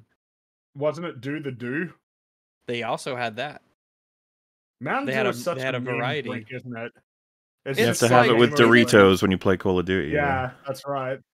Oh, I was actually in the EFAP Discord last night, just chatting with people late at night, and the subject, as it often does, came up of Shadow the Hedgehog, and someone was asking. We all know that Sonic's favorite food is like chili dogs, right? But what is Shadow's favorite food? So I looked it up, and you guys will enjoy this. Darkness. Favorite food. Yeah, so here is a list of Shadow's favorite foods. He likes pizza, okay, Doritos, Hot Pockets, and Snickers. Okay, interesting. No Mountain Dew. I figured he'd like eating a bowl of glass or something so that he can feel the pain of, you know, it's inflict the pain on himself that is in his soul or something. Yeah, yeah. But I'm glad that he's eating pizza and stuff. He's old school edgy, which is like he's like teen edgy. He's funny edgy. Yeah, he's funny edgy. He's not like depressing, annoying edgy. Because it's funny. Someone would be like, "Wow, Frig, it sounds like you hate Shadow the Hedgehog." It's like, not really. I kind of like him. He's funny. He's brought me way more joy than Sonic has. Oddly enough, so. His Shadow would be like, you might be shocked by the decals on my fucking PC, but hey, that's just me, and it's just like flames, and you're like, oh yeah, you know, yeah, that's who I am. You know, yeah, and Shadow. True, yeah, flames. Yeah. He listens to like, you know, heavy metal, but not death metal or anything. Yeah. Oh yeah. He I like Linkin Park, right? But he listens to Linkin Park. He listens to Linkin Park for sure. His favorite prequel movie is Revenge. His favorite. That's everyone's favorite prequel movie. What do you mean? Yeah, that's true. That's the correct answer. We gotta weed out the false positives. You know, this is the his favorite Avengers movie is Infinity War. I mean. Well, damn, guys. Which is a fair choice for. I'm learning some things about ourselves that I didn't. Well, then maybe we have a little bit too much in common with Shadow the Hedgehog. Or maybe we need to have more in common with him because maybe there's a little shadow in our hearts. Yeah, maybe each of us. There's a little shadow in each of us. Mountain Dew drink. I don't know if the super chat wanted us to drink Mountain Dew, but I mean, I'm alright. I'm good. I don't know. Yeah, Mountain Dew is far from my favorite soft drink. It's far from it. I like it, but I mean, it's fine. You know, I'll drink a Mountain Dew, no problem. If I'm at a party or whatever, and there's Mountain Dew, it's like I'll drink it, no problem. I don't mind Mountain Dew, it's nice. But I would ask the question if it was the only drink available. I would ask them like, what's the deal? Why? Like casually, I'd say. Well, they made a deal with Cobb or something, right? Like anything else to drink? And like, no, this is all we got. It's like, all right, no, but yeah, sure. I mean, that is like art. That picture of Jeff Keighley sitting there next to Master Chief and all the Mountain Dew and Doritos with this like blank expression, talking about which, by the way, talking about games journalism. By the way, in that clip, the irony is. It's not even irony, it's just, that's hilarious. It's like, yes, we need more great games journalists. Anyway, it was the Mountain Dew, Doritos. Of its time. It really was. Like, and it stuck too. It still it still has it. It's hilarious. Games keep getting reset on their respectability by this stupid shit. We're gonna get there though, because games is just a juggernaut. Mm-hmm. To put in context, netting $7K per month is basically a $129 per year, $1,000 per year gross pay. This guy can't live unless he makes over 6 figures, apparently. Yeah, this guy can't live unless he makes. That's 1% of income, and like if you're making over like $125,000 a year, you are in like the top 1%. That's why when anyone digs into any of it, it doesn't make any sense. Or if you're not top 1%, you're quite close. You are certainly in the top 5% of earners, and especially like Rag said in fucking Arkansas. Holy shit! You know, I live there. But, no, it's just that Arkansas has one of the lowest. Yeah, it is. It's really cheap to live here. Yeah, it's just not an expensive place to live. If he's struggling, then it's all a him problem. $7,000 to live. $7,000 per. Wait, was it? It was per. Was it per? It was per month, right? Or was it per week? Well, that was the problem. It's gotta be per month, Some of right? those things didn't make sense. But wasn't one of them we were trying to figure out how could it be per month with one of the costs? One of them was like a yearly cost. It was that Hulu was like $150 a month or some shit. Right. It was $70 or $80. So we assumed it must have been yearly. $70? Well, it's just the numbers didn't make much sense in terms of trying to add it up. And then there was like, because of the fact that I think he's still got car payments and shit. Obviously, he's got his mortgage. He's just really good at managing his money. You gotta buy a new car, you know? You know what I always say? This is a really good financial strategy, is, you know, buying new cars, it's really great financial advice. Because, boy, that car will appreciate like a bottle of fine wine, trust me. As soon as it rolls off the ramp, it appreciates. It practically doubles in value. Oh, wait. Or is it the other way around? A part of me is convinced that people who just, like, buy new cars are actually retarded. Well, the thing is, you can buy new cars and you got the money, but I mean, if you're struggling, it's like you get a used car that'll last you for a while for a lot cheaper. I think my dad and I were talking something along the lines of this, and he said the average car payment in the United States is like $600, something like that, like $650 a month for a new car, which is like, that's insane to me. The idea of, I can't imagine buying a new car. Like, even if I got a shit ton of money, I wouldn't buy a new car. It's not, I just don't give a shit, right? But the idea of buying a car that's new and paying that much money on it for that much time, just because it's new, it's wild to me. Well, I mean, it's either that or you pay for it outright, but not many people do that. Not many people or you just buy a used car. Or you can buy a used car for less. Way less. Not financial advice and whatever, you know, but think about it, all right? I don't think saying you can buy a used car for less money is complicated advice. It's not all right, okay, I'm just saying. Take it from me. But especially with like buying, and then there was that whole stunt of him doing the Tesla that was like $100,000. Yeah, that was and it's really still up silly. in the air as to whether or not he got it or signed on it or anything. It's like I know what he says, but he's Boogie. I don't fucking trust anything. On it, $100,000 on a car when you haven't paid off your house is insane. Like you would have to think long and hard about spending $100,000 on a car. I would expect someone like that to be either a car enthusiast or very wealthy. I just can't even imagine the idea of spending $100,000 on a new car. If you really like cars, like if you're really into cars, and there's some car it wouldn't be a nice. new car. It'd have to be like a beautiful classic car, or a car with like a particular significance to you. Like maybe this was like maybe if you grew up and like my first car was whatever it was. So buying a new, like an old one that's been restored and runs perfectly, and just because it's rare, it was really expensive. I can understand that. Or a really nice classic muscle car, something like that. I mean, like I can understand somebody buying like a really nice, you know, BMW or something, a really nice Audi. You know, I can imagine that. It's just that if you haven't paid off your house, you're probably not in a position to be spending as much as you could put on a down payment for another house. You said your like qualifier for that was if you're a car person, and I think a lot of the people who buy new cars aren't car people. They just feel almost as a sense of like a weird obligation of something you just do, or something that people just do, or they do it as like a status symbol to show people, look what I drive. I drive an Infiniti SUV, or I drive a big Audi or a big BMW. And it's insanely expensive, but they get it to look like they're wealthy or look like they're... There's certainly that as a conversation about the kind of spending habits that people have to keep up appearances of being in a good position when they're actually saddled with a shit ton of debt. There's certainly that. Because, I mean, you know, depending on what kind of car you buy, you've got the cost of the car itself, then you've got the cost of, like, how fuel efficient is that car? Does that car make sense depending on where you live? You know, like, do you need a 4-wheel drive if you live in, like, a dense suburban area?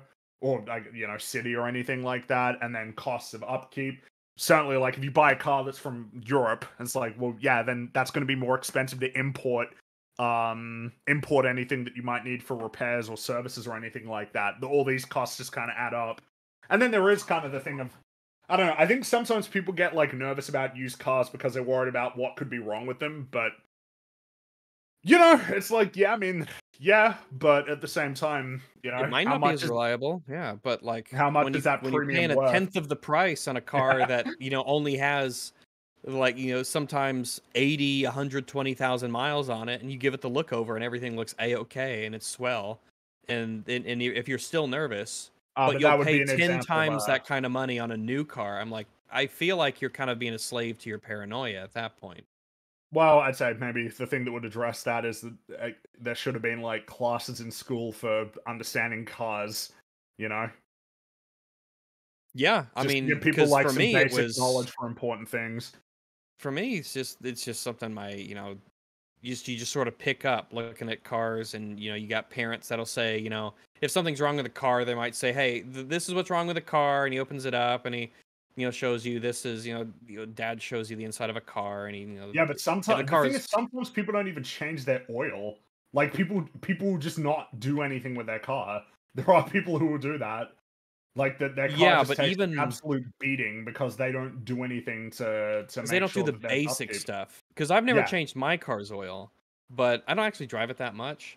But I know if something, like, I can look inside and see if something's broken. I know that if it starts making a weird ass noise, I should take it to the shop. I know that like the really basic shit like that, I feel like a Yeah, lot but of people just don't just the thing. do. Sometimes people will just have all of the fucking red lights popping on and they don't do anything, or they Still don't take runs. it to get serviced or anything. Which I remember it was a thing where it was like I can't remember what it was, but it was like DSP talking about some car that he had and like how he'd never taken it in to get like serviced in years.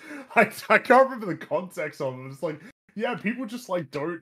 People I just don't know, it's don't weird, yeah. take care of their cars. Whenever you go to Jiffy Lube or Heineke or Pep Boys, wherever you take your car to get serviced, they pretty much always, they'll put a sticker on your windshield up on the top, a little one that says, come back at either New this cars. date Wow. or come back at either this date or at this mileage. So Brand that new that cars have every it once in a baked while into the computer. They have it like a pop up on screen, like you got to get a service in 30 days. Oh That's how yeah, much. and a lot of new New cars, cars are full of yeah, gadgets and doodads and that's right, screens and big and screens. automatic this and automatic that, and it's like it's more shit to fucking break. Well, yeah, I mean, goddamn, I remember good old nostalgic for non-automatic, just wind up your windows, but that's not something on any car at this point. Yeah, Roll them like up, they'd have you to know? make there's probably like the cheapest models of some things, but that might just be technology that's so I don't just think there's standard and cheap any now. new car that you can get that's not going to have electric, like Yeah, for the Windows, windows. yeah. I think that it used to be that way with air conditioning, where when that was because there was a time where that was an advertised feature of vehicles Oh was yeah, you can which get the model with air conditioning in them. And nowadays the idea of having a car that didn't have air conditioning is like absurd. yes, So that yeah, is those things insane. change. But I don't want like I don't want a screen on my car I just don't want that. I mean, some things are nice, like the heated seats are neat, but like at one point there's just like I don't need an automatic Well, yeah, I tailgate was about to, what I don't opener want to lose is or automatic. What I don't want to lose is manual transmission. I like manual. yes, I hope I manual like transmission driving stays manual. forever. Unless there's some terrible injury, I will always drive a manual transmission I car. like I manual. Feels love like my it keeps manual. my mind active, you know, It feels like while I'm driving. you're in control of the vehicle, that you're actively participating in driving it. It's a more of an engagement with the Yes, I vehicle feel more itself. connected with the car, Yeah, like unironically, it's my yeah. noble steed, you know. I like that control. I Sorry, you like that. can't join in on this conversation, Muller. What? Sorry, what? Well, you don't drive, so it's not a conversation that you could exactly jump into on You this know one. you know the difference between manual and automatic transmission, right? I've seen movies, yeah. All right, well, yeah, there you go. That's why I figured you did. But I just listen. sure. I love that you guys love cars. I'm playing Tetris and I'm waiting. It's Oh, okay Oh, it's though. great. We love that you love Tetris. I Thank you. like cars. I wouldn't say that I love cars. I'm I not like like a cars. super I car appreciate person. them. I'm not like a car guy, I but like the aesthetic of cars, that's for sure. Like, I yeah, think the some cars look art real and the cool. aesthetic, and I have a Yeah. great appreciation for the mechanics that go into a car, and the freedom It's it a can cool represent. invention. It's a cool thing that we made. Well, I I say sure do love we, that people cars. made. Yeah. Agreed. Love me some cards. If this was a fictional short story, would the character of Boogie be written too ridiculous? Well, no, I mean, You do wonder about the that whale is a sometime. film. Like, it's just the character in that film is much more endearing. So Yeah, maybe that's the Boogie missing is- element of Boogie that makes him ridiculous. It's like, Boogie is there the nothing to like shitty about this whale, person? Is basically He's a Boogie is shitty whale. He's the whale that I don't want to see redeemed at the end of the movie. You know? Molodoc, I spent 9 eons with the long man, this is the footage, and then 45 minutes of tentacles, slopping, and disembodied screams. Oh. Yeah, I mean, you know, Interesting. me and Mike could make art, I'm sure. YouTuber sued for slandering Mountain Dew. I mean, he's kind of is like an anti-ad for Mountain Dew, isn't he? In a way, yeah, you're right. I wonder what a crazy world it would be if a company could sue you for ruining their image by associating yourself with their brand. If Mountain Dew sued Boogie and said, "Listen, this is a cease and desist order from purchasing our products. You're not allowed to do it. You're damaging our brand."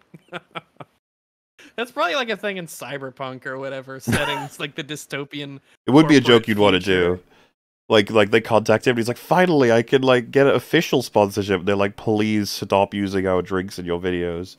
Please. Then Boogie's like, "Pay me and I will." Pay me and I'll stop. Pay me and I'll drink Coke instead. Ooh, interesting. Some corporate sabotage Yeah. via Boogie. New Mountain Dew slogan, Boogie did nothing wrong. I don't think they'd say that. I don't think that's something they'd run. I think they'd probably do the opposite. Don't trust this man. This is not what Mountain Dew does to you. He's lying. We're a fun drink for fun people.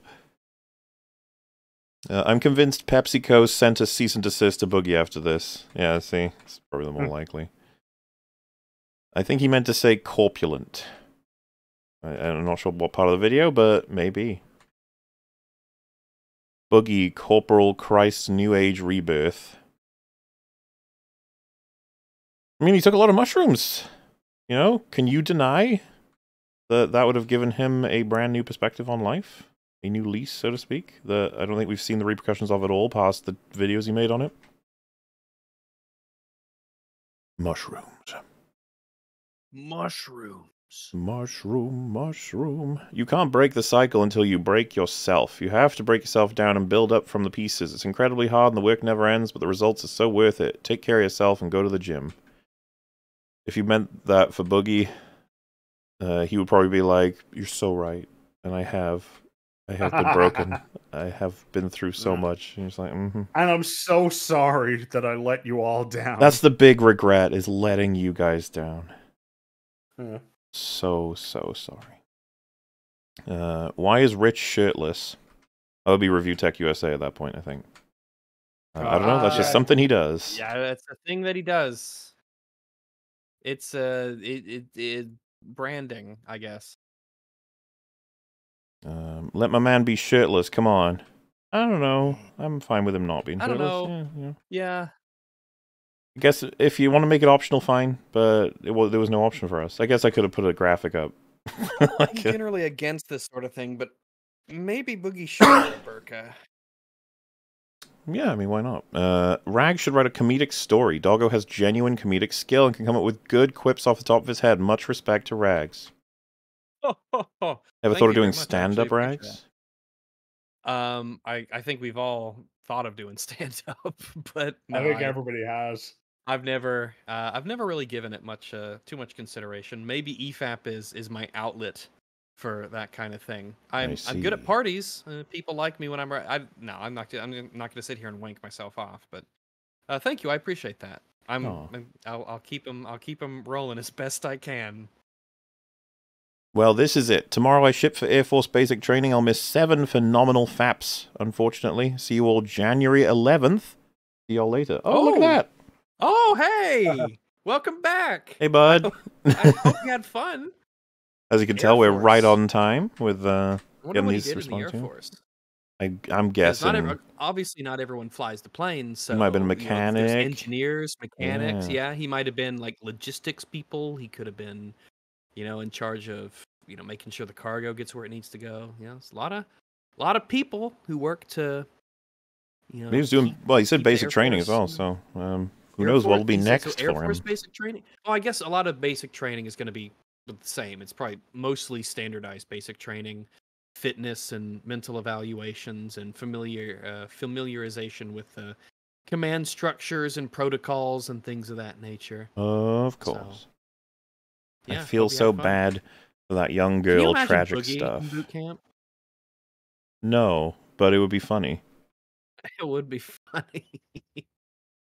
You get like the first challenge would be over. They said I feel so bad for that young girl. Tragic stuff. Most people do. As you saw, ER was like dying watching that part.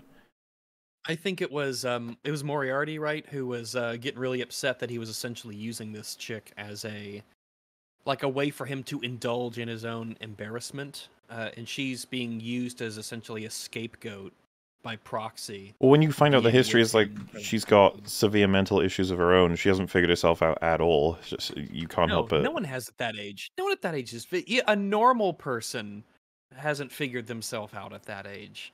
The idea that this is a person who sees themselves being with Boogie and loving him and getting married to him, like, she's clearly mentally unwell. Hence the poor girl comments. This man is on fire. Boogie's Inferno. I mean, yeah, it could make for a good book, Boogie's Inferno. Or good game, maybe. Boogie's Inferno. It would just be about flaming hot Cheetos, is all it would be. Yeah, that's Boogie's Inferno. That's good enough. Oh, hey, Nick the Oreo is on. Does he still think Az hates black people because he thinks a Spider-Man character should rebrand?